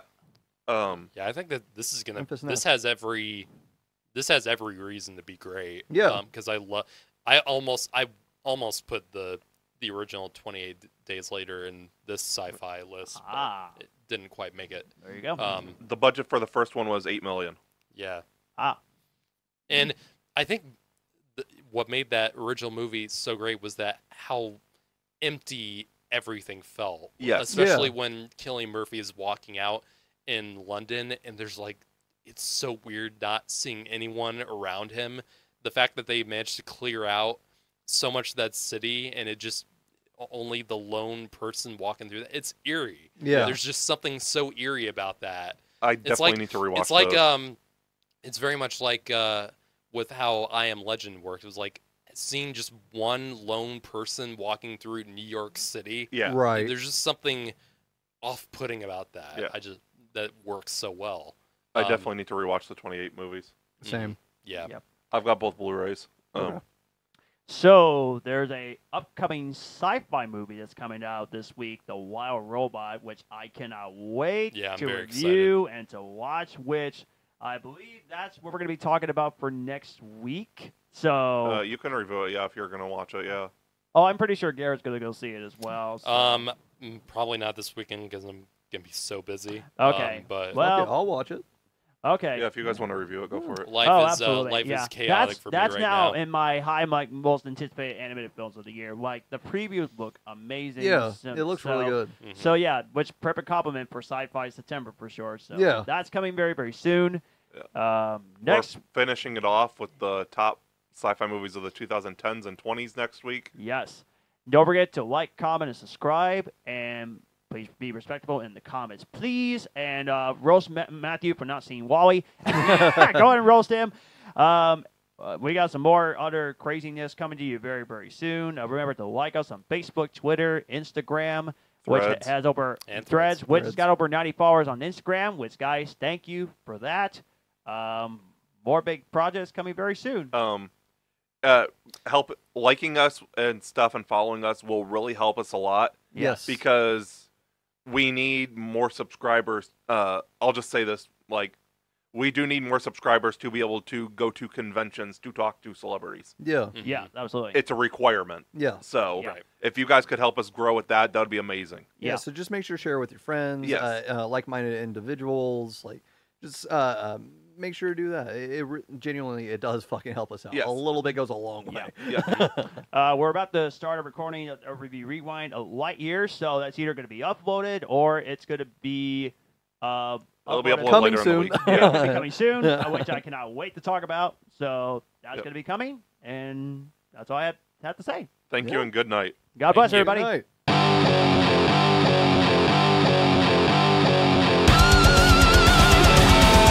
We have been the Cinema Asylum Podcast. You guys were awesome. Thanks for coming out. Good night.